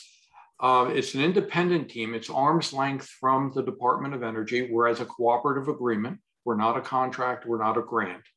And it's multidisciplinary experts that are pulled from all over the country, and international experts in nuclear and environmental law, social science and policy, and then the specific technical issues that they face: landfills performance, leaching assessment, nuclear waste processing, safety, environmental health, physics, ecology, just to name a few. All of us have our primary roles as academics, and our employment and salary doesn't depend on this. Basically, we're all tenured professors. Most of us are at the most senior level at the universities, so it allows us to speak freely and speak our minds. We highly leverage what we get from EM, both with the Nuclear Regulatory Commission activities, EPA, the Defense Board, National Academy committees that many of us serve on, GAO, we have regular interactions with, et cetera. And we also have the ability to tackle sensitive issues and to do that kind of off the radar, or to bring things to the table from different perspectives that the national labs or that DOE itself cannot do.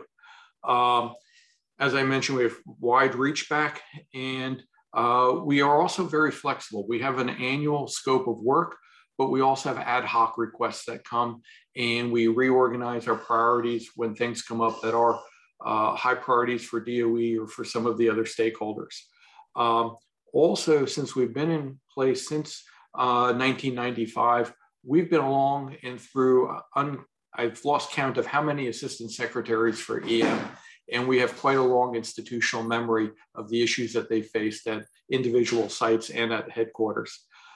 We do offer graduate training. We have a host of doctoral students and postdoctoral fellows throughout the universities involved. And also when requested, we do professional training for DOE or for professionals at other organizations that is in the interest of moving this issue forward of cleanup of the DOE complex.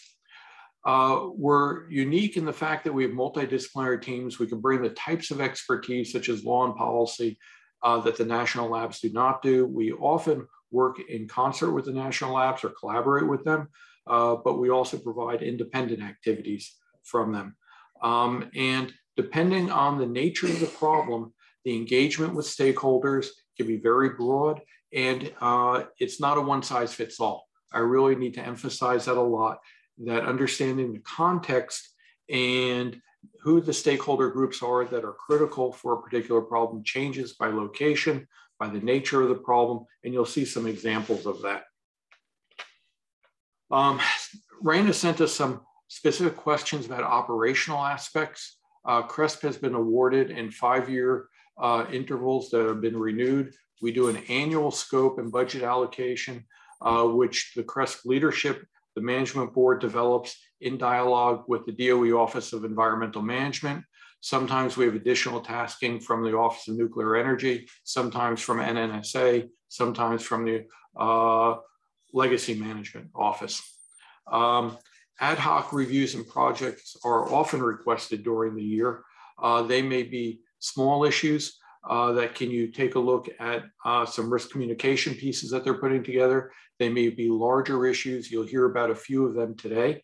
And sometimes they're just, can you provide some advisory information to DOE or to some of the other folks, such as to the Nuclear Regulatory Commission. We're asked to comment on specific proposals, sometimes informally, sometimes formally. Same thing for the GAO and for other federal agencies.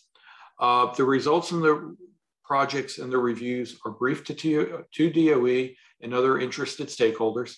Typically, project reports and reviews are posted to the CRESP website from 30 to 90 days after their completion, at least to give DOE and other involved folks in the studies time to respond before it's publicly posted. But we're committed to everything that we do being public. The publications and presentations don't require any prior review by DOE. That's important because they can't tell us not to say something or they disagree. We obviously seek their input, we seek their responses and discuss things with them, but they don't have veto power. And that's been very important in the credibility of what we've done and in interacting with state agencies or with EPA that often can be at strong disagreement with the agency. We provide them quarterly progress reports. There's no formal process for evaluating the effectiveness and implementation of CRESP recommendations. There have been some cases where they have implemented a formal process. For example, when we were dealing with issues for the pretreatment facility at Hanford Waste Treatment Plant, there were some high-profile issues that were raised by the Defense Nuclear Facility Safety Board.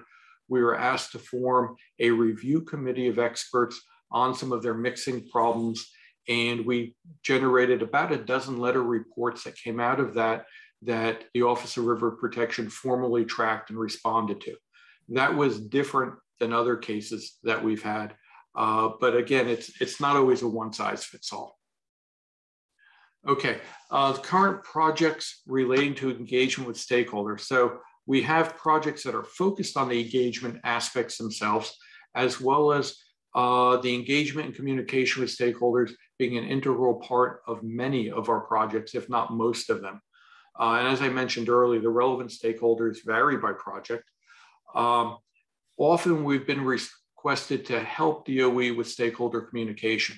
And that may be by reviewing documents, by providing training to some of their senior management, or it may also be participating in the risk communication at some of the troubled areas. And we'll give you some examples of that.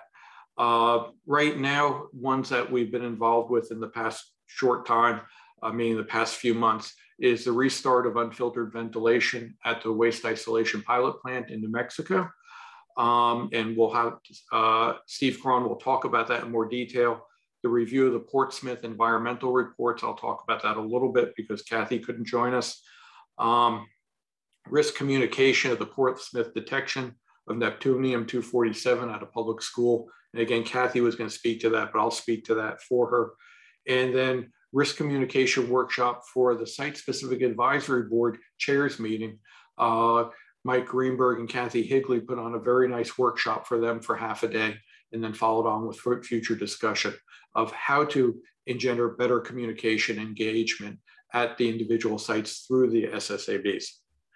Right now, the communication-centric projects that we have are measuring and communicating EM objectives and accomplishments, improving risk communications, a special issue of risk analysis, and the role of social media in public engagement.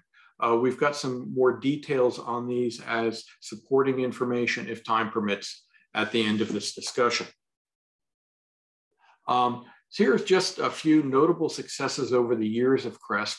Amchitka, Alaska this was a project that Chuck Powers led with many of us involved. And also we brought on the University of Alaska at Fairbanks as part of the team to carry this out. At Amchitka, there were 3 underground nuclear test shots that were carried out, including the largest one the US ever did, the Kanikin test shot. And the question raised by the state of Alaska and by the native Aleuts was, were residual radionuclides from the test shot cavities migrating through the subsurface and up into the sea, through the seafloor, and being taken up by the various ecosystems there, which subsequently became a large fraction of commercial fishing and subsistence food supplies coming out of that region, the North Pacific. For that, CRESP organized a science advisory board that then came up with a science plan. That science plan was done in communication with the state, with the Aleuts, with many visits up there. Then it implemented that science plan and had representatives from the Aleut communities as part of actually carrying out, fielding the ships, being on it, collecting samples and the like. The analysis of the samples and some other aspects was carried out at Vanderbilt. We did split samples with the national labs. And then when all was said and done, we went back. Joanna Berger from Rutgers was a masterful person with all this, of meeting with the individual Aleut community. She spent a couple of weeks up there, going from community to community and discussing the outcomes, as well as presentations to the state and to other stakeholders like Fish and Wildlife. And then the outcome of that was the development of a biomonitoring plan, which subsequently was implemented. And even Greenpeace came out in favor of this, the headline. So it was really quite a success that we were able to achieve. The Hanford site-wide risk review was a different type of project that was taking a holistic view of the Hanford site and all the remediation issues that were there. There, the risk communication was very much engaged with the site-specific advisory board, with the local town elected officials, as well as with DOE and with the communities. We went in there first and told them what our tasking was, what we're going to do, and get some input on that. We held a few public meetings and met with the advisory boards. And then after that, we came up with a methodology, and we put that out for public comment, had additional meetings in the communities, got feedback on the methodology, altered the methodology based on that feedback, and then completed the study. The study at that point then was briefed back to the communities, as well as other interested parties like GAO, we briefed it to. And in turn, this, while it had quite a bit of controversy from what I would say a political perspective with it, the science and what our recommendations were had not been questioned to date. And that's over the past few years. And many of the things that we stated in there has been the basis of further actions. The cementitious barriers partnership was different in the sense that that was to look at grout and as a waste form, as well as the vaults, tanks, and other cement and concrete materials that are used in the nuclear complex. And that was dealing with an issue that was between the department, some of the state agencies, the Nuclear Regulatory Commission, and some of the plans that the department had. So we put together a group of independent experts that worked on this, and it included representation from the Nuclear Regulatory Commission, that they had some of their experts on it. We had representatives of the national labs. This was also briefed at public meetings, but also came out with a series of reports and recommendations that set the foundation for some of the studies that are going on now, including the one that the National Academies is involved with for low activity waste alternatives at Hanford. The landfills partnership was a different type of study. It's led by Craig Benson. And in turn, this was to deal with issues of near surface disposal. And here the state regulators, the state association of SWAMO of state environmental agencies, as well as the Nuclear Regulatory Commission, have all been active stakeholders in this. First asking what are the issues that are most concerning to them, then executing a research program that addressed them with their involvement. And some of the outcomes of that are reports even that are published under the new reg framework by the Nuclear Regulatory Commission. So some key lessons learned: engage with stakeholders early and often. You have to do individual, small group, and open public meetings. They're all important. One's not a substitute for the other. Different stakeholders have different information needs. You cannot take a one-size-fits-all, and be approachable and familiar to the stakeholders. Don't just show up and then go away and don't come back. You have to have regular ongoing engagement. You've got to listen to the input and provide feedback on how you address the input and how it influenced the outcome. Make the science and the facts and the uncertainties clear and communicated in a manner appropriate and understandable to the intended audience. One of the cases was where people wanted to communicate to a very low income community about some of the risks and relative risks from radiation exposure. And the first suggested analogy was flying on an airplane, a cross-continental flight on an airplane. None of these people had ever been on an airplane. So coming back to examples that were more relevant to the community was very important, and Kathy Higley was masterful at that. Use as that's examples and be clear about your role in the process. We're not decision makers, but we provide input to the process. So here are some recent case study examples. Kathy was going to talk to this when she's been the lead on it. A independent consultant working for the community identified that Neptunium-237 was present in the ceiling tiles of a middle school. Hey, David? Yes. David, you're running a bit long on this one. I'm wondering if you can expedite some of these.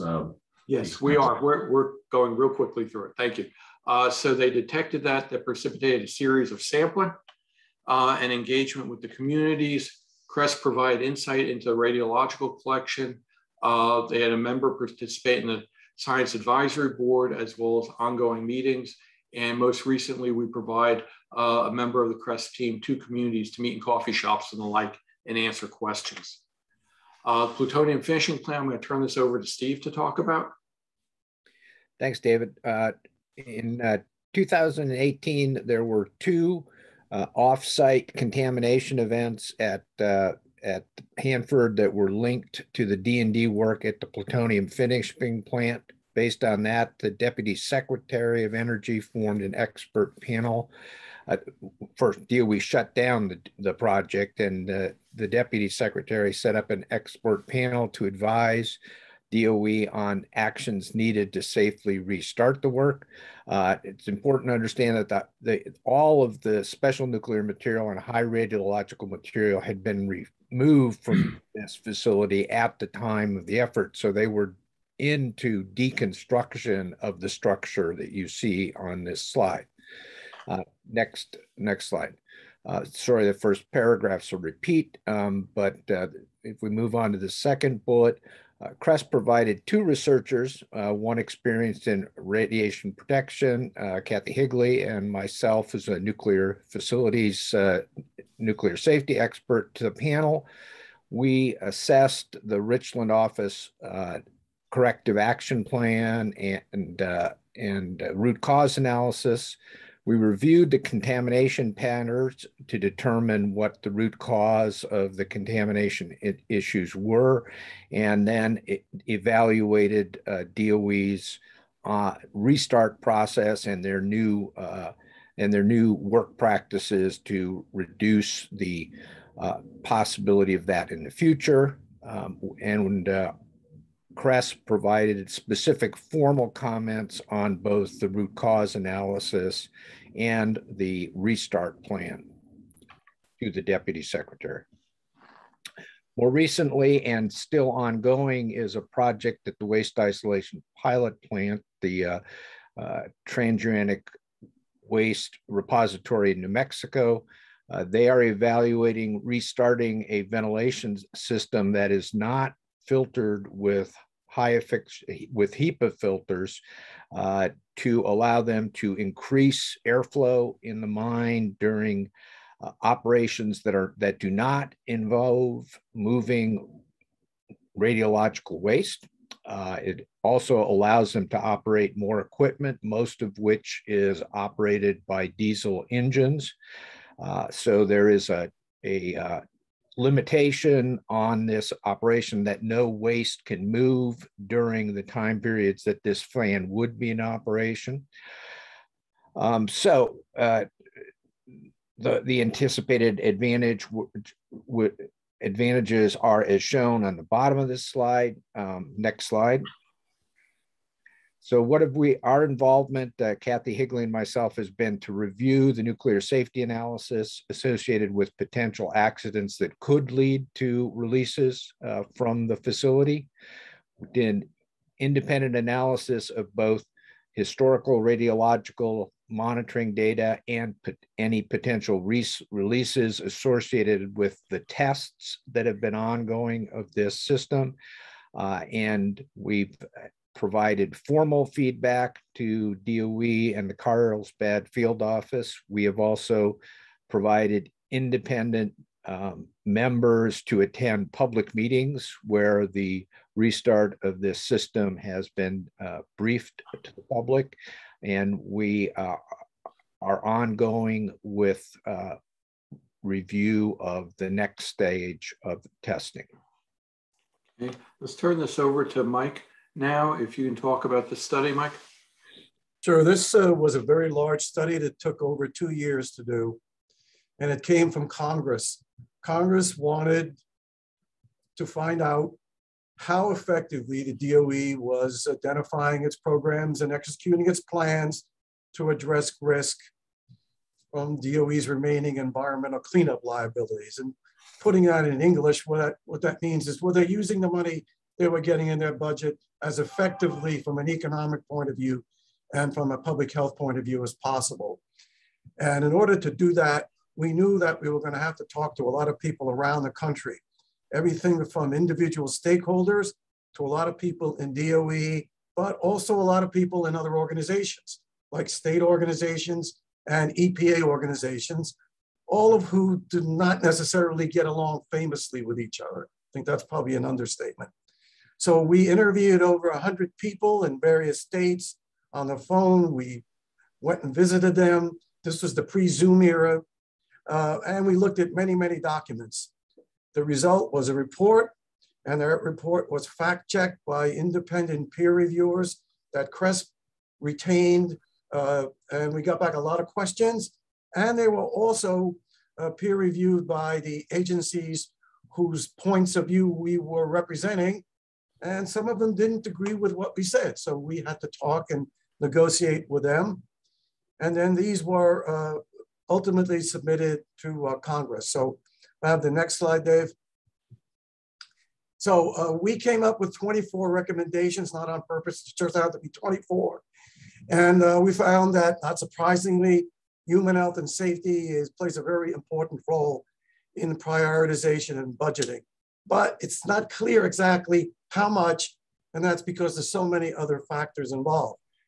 Most notably consent decrees, which DOE signed with these sites, mostly in the 1990s, to say that they were going to accomplish a particular set of tasks by a particular way at a certain site. And they couldn't do it for technological reasons, political and other reasons. So that would come back and bite DOE, because someone would then go to the judge, and the judge would often say, no, you have to do this, and you have to do it by a certain date, and then they would negotiate it. It was very important, all of this, to not only have the legal implications taken care of, but you had to have stakeholder inputs from the citizens advisory boards, the local chambers of commerce, the worker groups. The citizens advisory boards are really good. We've talked to a bunch of them over the years. The tribal nations have very strong feelings about these things, and they don't hesitate to voice them. And then so the DOE needed to take into account some of these recommendations. They did. I think it's fair for me to say, and Steve, you were there, so if I'm terribly wrong, you can correct me. Most of the recommendations we made to the agencies, meaning EPA, DOE, were accepted. Most of the ones we made to Congress were not. The Congress was reluctant to make the kinds of political and what I call political and economic decisions they needed to make. So we wrote a very, very large report, which I have a feeling no one's going to want to read. But there is this short paper that we put in risk analysis or short time ago that you can read, and that'll sort of give you the Reader's Digest version of that study. So Dave, do you want me to take the next 2 slides? If you want to do them quickly, because I'm sure the committee's got questions, and I know they're running behind schedule already. Okay, so a DOE now retired official came to us and said, you know, it would be very interesting if we could judge the extent to which the stakeholders, the community stakeholders, actually understand what we are telling them about what we are accomplishing. I didn't know what we were getting ourselves into. We found out shortly thereafter by looking at the media content of DOE, state, and EPA publications on the media, on the computer, what they were accomplishing. And the bottom line of the story, and we wrote a paper on this too, which you're certainly welcome to read, which essentially says they tend to contradict each other. That is what DOE at the site, what the states in their version of a DEP or EPA, and sometimes what EPA is saying contradict each other. The goals they set forth are different, the accomplishments are expressed in different ways. If I was a stakeholder living in one of those places, I wouldn't know which information to trust. So we have written this paper, and I'm hoping eventually, and we would love to be able to work with the site-specific advisory boards to have them take the lead on figuring out how to get messaging that is not totally consistent among the levels of government, but consistent enough to where the stakeholders can read it and say, okay, now I understand what they're doing. So that's what that project was about. And I'm happy, obviously, to go into more detail. And finally, based on, again, discussions with DOE and our own interests, we've been trying to help DOE with what I'll call actionable recommendations regarding risk communications. And so we have worked out an arrangement with Risk Analysis, which many of you know for a long time I was editor-in-chief, and Tony Cox took over for me, and Tony's agreed. And next year we're going to have a special issue of Risk Analysis, which is going to talk about not only the role of planning risk communications, which you have to have. If you walk in and you haven't got a plan, you're going to be in big trouble. But also technically, when you're speaking, what kinds of things should you be doing and not doing? And David briefly overviewed some of them before, but we've interviewed more than a dozen experts who have a lot of experience in speaking to different audiences. And the vast majority of those are not risk communicators. They are people like the people I'm looking at on the screen, and it includes some of us, including me, who talked about how to deal with media, which is very interesting. And we also have a set of academic papers written more by academic people who essentially talk about how this can be done better.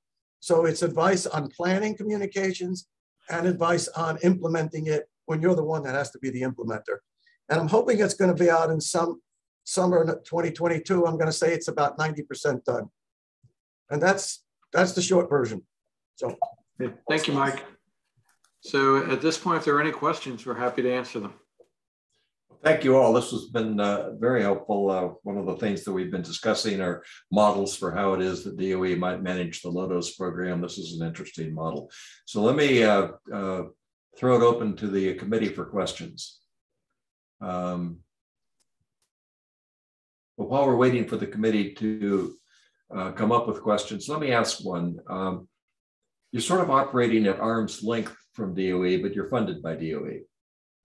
What's the magnitude of your funding, and what does the funding portfolio look like over, let's say, 20 years, since you come in every 5 years? Is DOE managing you at a distance in terms of the content of things that you study? Well, they've never said for us not to do a study that we felt strongly about. They often will come to them, or they'll come to us with things that they think are higher priority or that we think are higher priority. And ultimately, it's a discussion as to what that portfolio looks like each year. And we review it each year, though there's ongoing discussion. Many of us are in contact with the leadership or senior management folks at DOE or at the sites at least several times a month, if not more frequently, depending because of the range of it. At any given time, there are probably a dozen or so substantial projects going on. Over the 20 years, I think our low point was about $3 million per year. Our high point was probably about $7.5 million in a year. And that, for example, when you take a look at the Amchitka project, that was probably getting close to a $3 million project in and of itself. So it depends on the magnitude of what we're doing and what's involved. Okay, thank you. Rania? Thank you, everyone, for your presentations. One question to follow up on, Joe, which was not my original question. Am I correct that funding for CRESP is earmarked from Congress? Yes and no. Over the 25, 26 years that we've been in existence, I think 3 years it was earmarked. The rest of the time it has not been. They've had various funding mechanisms that they've used. Sometimes it's come out of headquarters budgets. Sometimes they have taxed the sites operating budgets to provide our support. It's been all over the place. Okay, thank you for that. So coming to my original question, how has your work been affected based on the different priorities that the many different assistant secretaries of EM have had over the years? I would think that some tend to use you more than others, tend to come to you with questions than other assistant secretaries. Can you talk a little bit about the relationship with the leadership? As you're correct, that some are more engaged than others. Over time, depending on who the assistant secretary is, we've had very active engagement with the assistant secretary, sometimes at higher levels, most frequently at somebody that reports directly into the assistant secretary. For example, right now we're reporting into the person that's policy and communications, though we interact with all the principal deputy secretaries and the like pretty routinely. A lot of what we do has longer term perspectives. You know, we'll see things on the horizon and say, you know, this may be an issue that you're going to be facing 5 years from now, 10 years from now, or longer. Can we start getting research going that will help you in that area? For example, one was just brought to us to start on is the movement of the graphite reactor cores on the river at Hanford and looking at what the risk profiles will be when they have to move them to the Central Plateau and how to get better estimates of what the release will be of carbon-14, of chlorine-36, et cetera, that are coming out of that. And what that's not an issue that they're going to have to face for another 30 years. Why are we being asked now? Because they look at their overall risk budget for cleanup of the site, and they see that that has the potential to be a significant contributor, and they don't have the tools to deal with that right now. So they're asking us to participate in that. So it's very variable. But the fact that we have a portfolio of sometimes urgent things that they need, like the WIP example, and longer term things like we were talking about, or like the cementitious barriers partnership, that was, I don't know, 6-7 years ago, but now it's coming to fruition with helping them at Savannah River and at Hanford address issues that otherwise they wouldn't have been prepared for. Thank you. Simon? Yeah, thanks, Joe, and thanks for the presentations. I wonder, given that CRESP, as I understand, is funded by DOE, and presumably many of the stakeholders or some of the stakeholders you engage with at least are not best disposed towards DOE, how do you sort of manage those relationships and balance them to make it work? Well, we take the same examples that you use. The National Academy studies are funded by the DOE. The state regulators are funded by DOE. They're all arm's length. It's the same sort of thing that we use as examples. That many of the stakeholder groups, such as the site-specific advisory boards, are funded by DOE. The difference is we're not under contract where they get to control what we say. Okay, thanks. And you don't really encounter any problems with the credibility with some of the stakeholder groups? Some of them, the credibility depends on whether or not they are welcoming to our message. I don't think it's an underlying issue of whether we're credible as individuals or an organization, but there certainly have been some strong disagreements with some of the messages that we've related. Okay. Mike can speak to some of that. So I'll pass. Okay, thank you very much. So just to ask that question a slightly different way, when you deal with your adversarial stakeholders, do they think of you as CRESP or think of you as DOE? As CRESP. Yeah. Okay, so you're confident that your disagreeing communities think that you're sufficiently independent from DOE to be trustworthy? I think so. And there have been places where we've publicly disagreed with DOE, and DOE accepts that. And DOE has recognized that our independence is important for us to be helpful. And we're going to have disagreements, or we're going to have recommendations that don't align with what the directions they thought they were going. Fortunately, there have been a number of times when our recommendations have caused them to change direction. So that's a positive impact from my perspective. Thank you. Shaheen, did you have a question, or? My question was answered. Thank you. I answered. Okay, thank you. Rania? Thank you. So David and others, who reviews whether CRESP is doing what it's meant to do? How is membership of CRESP determined, and what type of rotation method do you have? Okay, the membership of CRESP depends on what our technical needs are. We have folks that have been from the original proposal when Bernie pulled that together. And given that that's coming on almost 30 years ago, we're going through an intergenerational transfer with some of that at this point. And basically it's been through the management board and myself as PI to reach out to identify folks that are of like mind. That being, we're academics that want to do good science and engineering and research, but also have an impact and be strongly collaborative, multidisciplinary.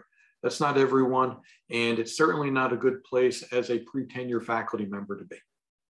So David, a recent example is DOE reached out to us. They were looking for someone who really specializes in social media.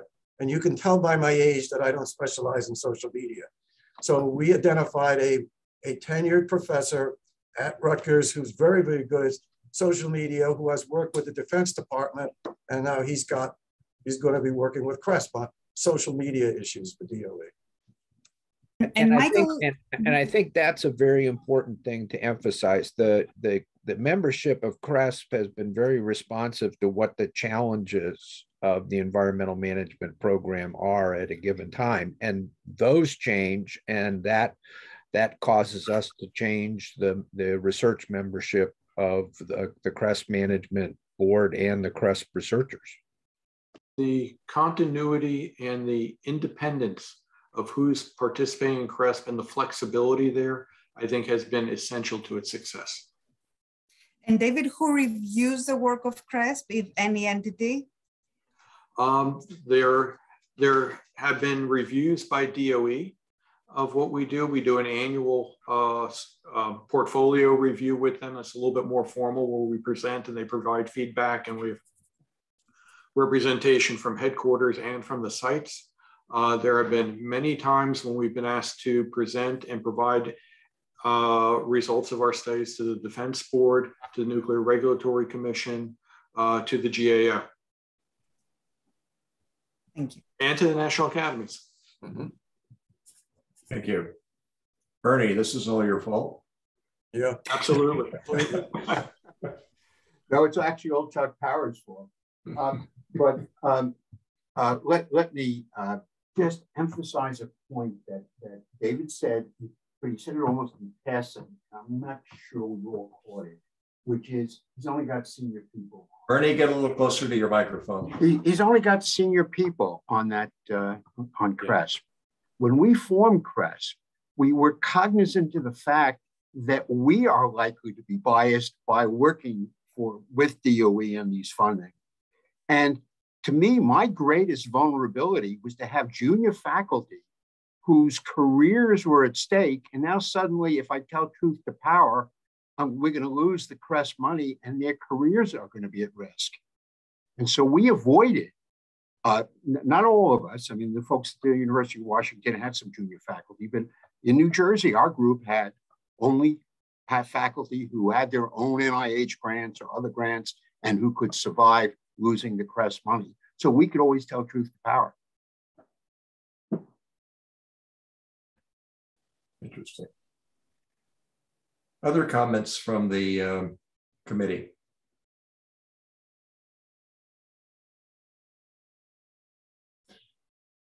Well, I'll just ask one further question then, and that is, how do you feel that DOE as an institution is nurturing the CRISP program? In other words, are they serious about maintaining, expanding, et cetera, the enterprise, or is this not a labor of love for them? I think so. And I think, it is always, keep in mind, DOE has a lot of turnover. Also in its political leadership and its senior management. As political leadership changes, there always tends to be a reorganization. There's a whole history. I'm sure you're all familiar with that. So it's always a re-education process. But the fact that we've been supported this long and we have very good and frequent engagement with a lot of folks there at the sites, at headquarters, and they respect what we say, yeah, I think they're nurturing of it. The level of interaction support can vary from year to year and from individual to individual. And DOE is going through a generational change right now at EM. And it's going to be another re-education and challenging process, I believe, for the next couple of years. Thank you. Rania? Can I answer that question in a slightly different way? If DOE wasn't happy with CRESP's overall accomplishments, I think it would have done what federal agencies often do, is get angry. Congress would have pulled the money and it would have ended up going to their state schools of public health and schools of arts and sciences of the particular elected officials who were on that committee. And that hasn't happened. So I think they must be satisfied with what we're giving them, even if they don't always agree with it. And when they don't agree, they tell you. They're not bashful about it. Thank you. Rania? What are your views about DOE-EM using the Office of Science to address some of its scientific challenges related to cleanup? My understanding is that maybe in the mid-90s, they had stronger relationships, but it's not the case anymore. And that includes the low-dose program, but other Office of Science capabilities as well? I think it's been variable and it's been leadership driven. And it's also somewhat personality driven. So it's leadership both at the Office of Science and at EM and above them and how that's organized. So as I said, it's been variable. There have been some very good things that have come out of the Office of Science. So supporting EM. Thank you. What about today, David? Sorry, what about today? Well, there are still things that the Office of Science does that is very helpful in supporting EM. Part of the problem is and there have been reports and studies on this, that overall the science base and the technology or the research development and demonstration base for EM is woefully underfunded. And when you look at the magnitude of their program, it's about $7 billion a year. And you look at it relative to any other organization that's looking forward for at least another 30, 40 years of operations. They're woefully underfunded in that area. Thank you. That was one of the recommendations we made in the omnibus report, that they needed to do more in that area. And there was a Secretary of Energy's committee that I served on a few years ago. And that report made the same point, probably a little bit more artfully of in detail of what level should be in what areas, but that includes relationship with Office of Science. Thank you. Simon? Yeah, okay, thanks. Just really a clarification for my own assistance, because I don't understand the US system so well. So you funded by the DOE Office for Environmental Management, is that the name? Yes. So you're separate from the Office of Science, yeah. Okay, that's it. Thank you. The sites actually report to that office, but the sites also get direct congressional allocations in the annual federal budget, and EM gets some, and that it gets divided out. Okay, okay, thank you. Thank you. Any other last questions from the committee? Okay, seeing none, well, thank you all very much for a great presentation. You've given us a lot to think about here, and we appreciate your taking the time to do it. It's been very helpful. Yeah, thanks again for inviting us. Yeah. So with that, I think we're going to conclude the presentations and move into the public comment session. We have about 20 minutes set aside for this. If you are not one of the committee members and have material that you would like to bring to the attention of the group here, now's the time. Again, we would appreciate the your being brief to the extent of limiting comments to about 5 minutes. Just to keep in mind that we're likely going to have another public session sometime in January, and there will be additional opportunity to comment then if you don't have an opportunity to comment now. The details of that will be announced on the Academy's website and listserv, so you can pay attention to that if you don't get your voice heard today. But for now, if there are members of the public who would like to make statements about what you've heard today or in previous meetings, please raise your hand. Yes, Diane. Did you called on me? Yes, I did. Okay, let me just get my statement. I want to keep it short. 1 second here. So, oops, get this open. Couple of things. One is following up on what we feel is unanswered questions about the credibility of this committee still that really have not been answered.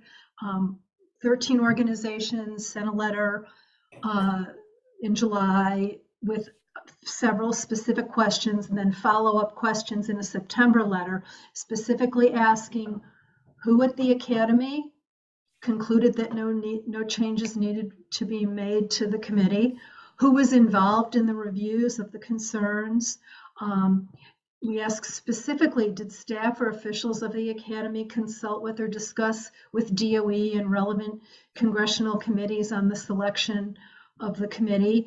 And in establishing the low dose committee, did the academies consult with, solicit, receive comments, or otherwise give DOE the chance to influence, or the congressional committee members the chance to suggest the prospective members of the committee and so forth. So you have those letters. And then we got a response from Dr. Ferguson, which basically did not answer those questions. The extent of his response was that the Academy invites, and I'm quoting, anyone who's interested in providing nominations for committee service, including self-nominations, to do so. The decision on who serves on a National Academies committee rests solely with the academies. And then after the statement of task is agreed on, committees maintain an arm's length relationship with the study sponsor in order to preserve their independence, and sponsors may offer suggestions but do not select committee members. So that's how he answered the specific questions. Then when I raised this at our last public comment period, Dr. Costi said, and I believe said she said that in his letter, he was clear that DOE and no offices of DOE had a role in the makeup of the committee. But that is not what his letter said. So that's different. What we heard verbally and what we got in writing were not the same. And so I don't feel like we've gotten a specific answer to that question. It does leave me with no alternative but to do a FOIA request to the DOE for all of the interactions with this committee. And of course, we know that takes a long time to get an answer, but that's what we're going to have to do. So I wanted to lay out this continuing concern, which was raised by over a dozen groups that closely track radiation issues and the National Academy's efforts. Also, I was disturbed, so that's that issue. Was disturbing to hear the chairman, you saying, asking questions about how to really basically supporting the idea of hormesis. It was not supposed to be the goal of the committee, and perhaps it's not a direct one, but it raises the question of if that isn't what this is about. And we've suggested that's our concern, so that was distressing. Finally, CRESP does not appear to have any stakeholder participation in what it does, or at least it wasn't described in the presentations. So it's hard to say if there were stakeholders that were happy or unhappy, public participants, I mean. I take it back, not stakeholder, but community and public residents, that class of participant. We're continuing to watch what's happening and again, raise support for the presentations that took place the second last time around with the community folks, and the arguments that Dr. Marcajani made about having people who are impacted, community people, considered respectfully on a par with the scientific experts, and to have more, to share more power with them over the studies that are done. Thank you. Thank you. I'll leave it to Rania to comment about the interactions with the Academy directly in the context of the letter, but there is one important point that I want to make here, and that is all of the materials that this committee receives, either in public or in writing or in any form, are made publicly available via the Academy's website. So if you want to know what it is that the committee is seeing in the way of input from any group, it is available. So Rania, you may want to comment. Sure, maybe I can repeat again for the record the statement that I made, I think it was 2 public meetings ago. Yeah. And in my view, at least, does not contradict what is in the letter from Charles Ferguson to the group, is that the Department of Energy's Office of Science had no role in any decisions about who serves on the committee. And no doubt the FOIA request is something that all of us have the right to do to get the information that we need from the government. And if there is a role for me, somebody will tell me from the government, and I will, of course, comply. The request goes to DOE, not to the academy. Is that the DOE did not play a role, but that is not what his letter says. I mean, when you're saying that his letter says that, I read exactly what his letter said, and it didn't say that. It said, here's our usual process. Here's what happens.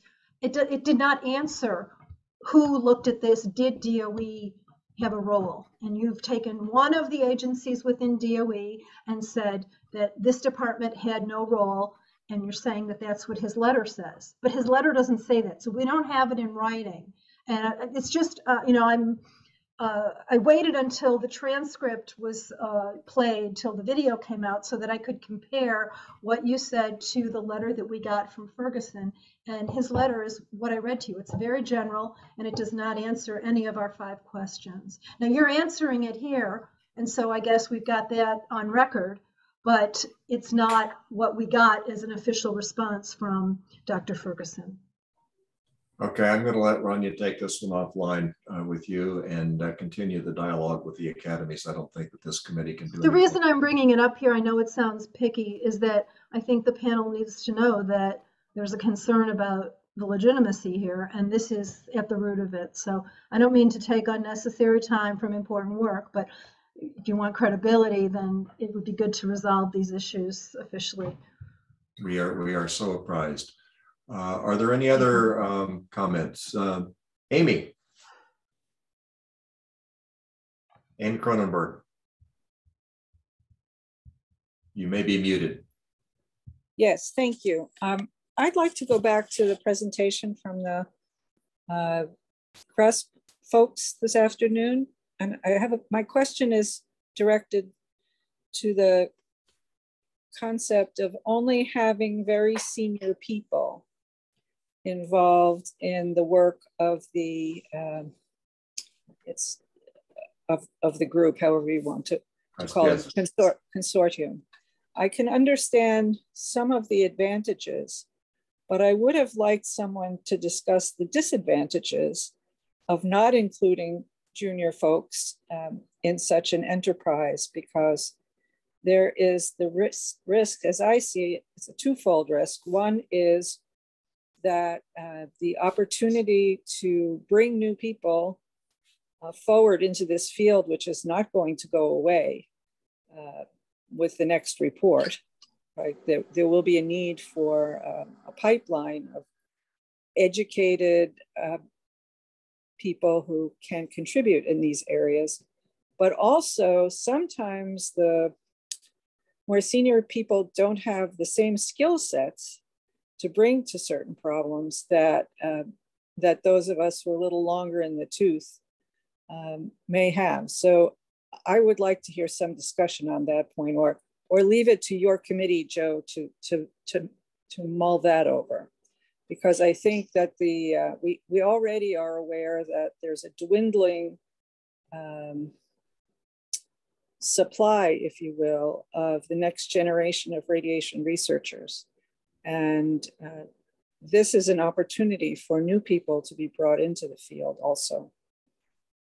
Point taken, Amy. Looks like Bernie's willing to have a go at this one. Amy, Bernie. Your points are excellent. I basically was talking to the issue of what would be a way of dealing with Department of Energy if you were a faculty member.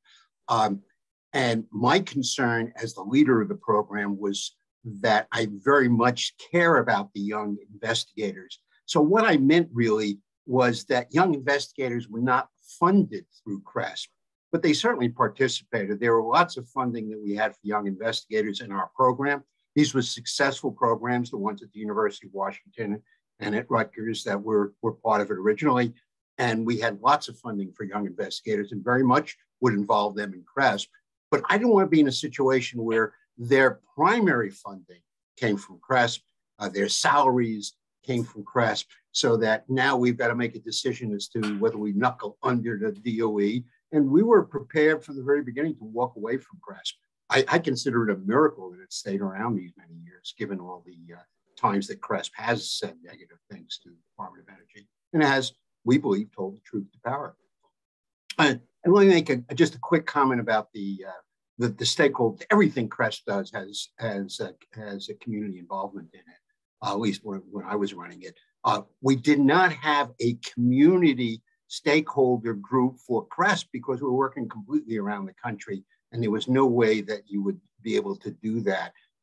What we focused on, our decision was to do it locally and to make sure we had local community stakeholders involved, not some folks from some national organization headquartered in Washington. Thanks, Bernie. And Amy, to the extent that we're using CRESP as one of the models that is being considered for how it is that we would somebody would run a Lotus radiation research program, we're certainly attentive to the fact that we're going to have the younger generation incentivized to participate in the enterprise. So that's certainly high on our discussion agenda. I'm happy to hear that. Thanks. Are there any other comments from the public non-committee members?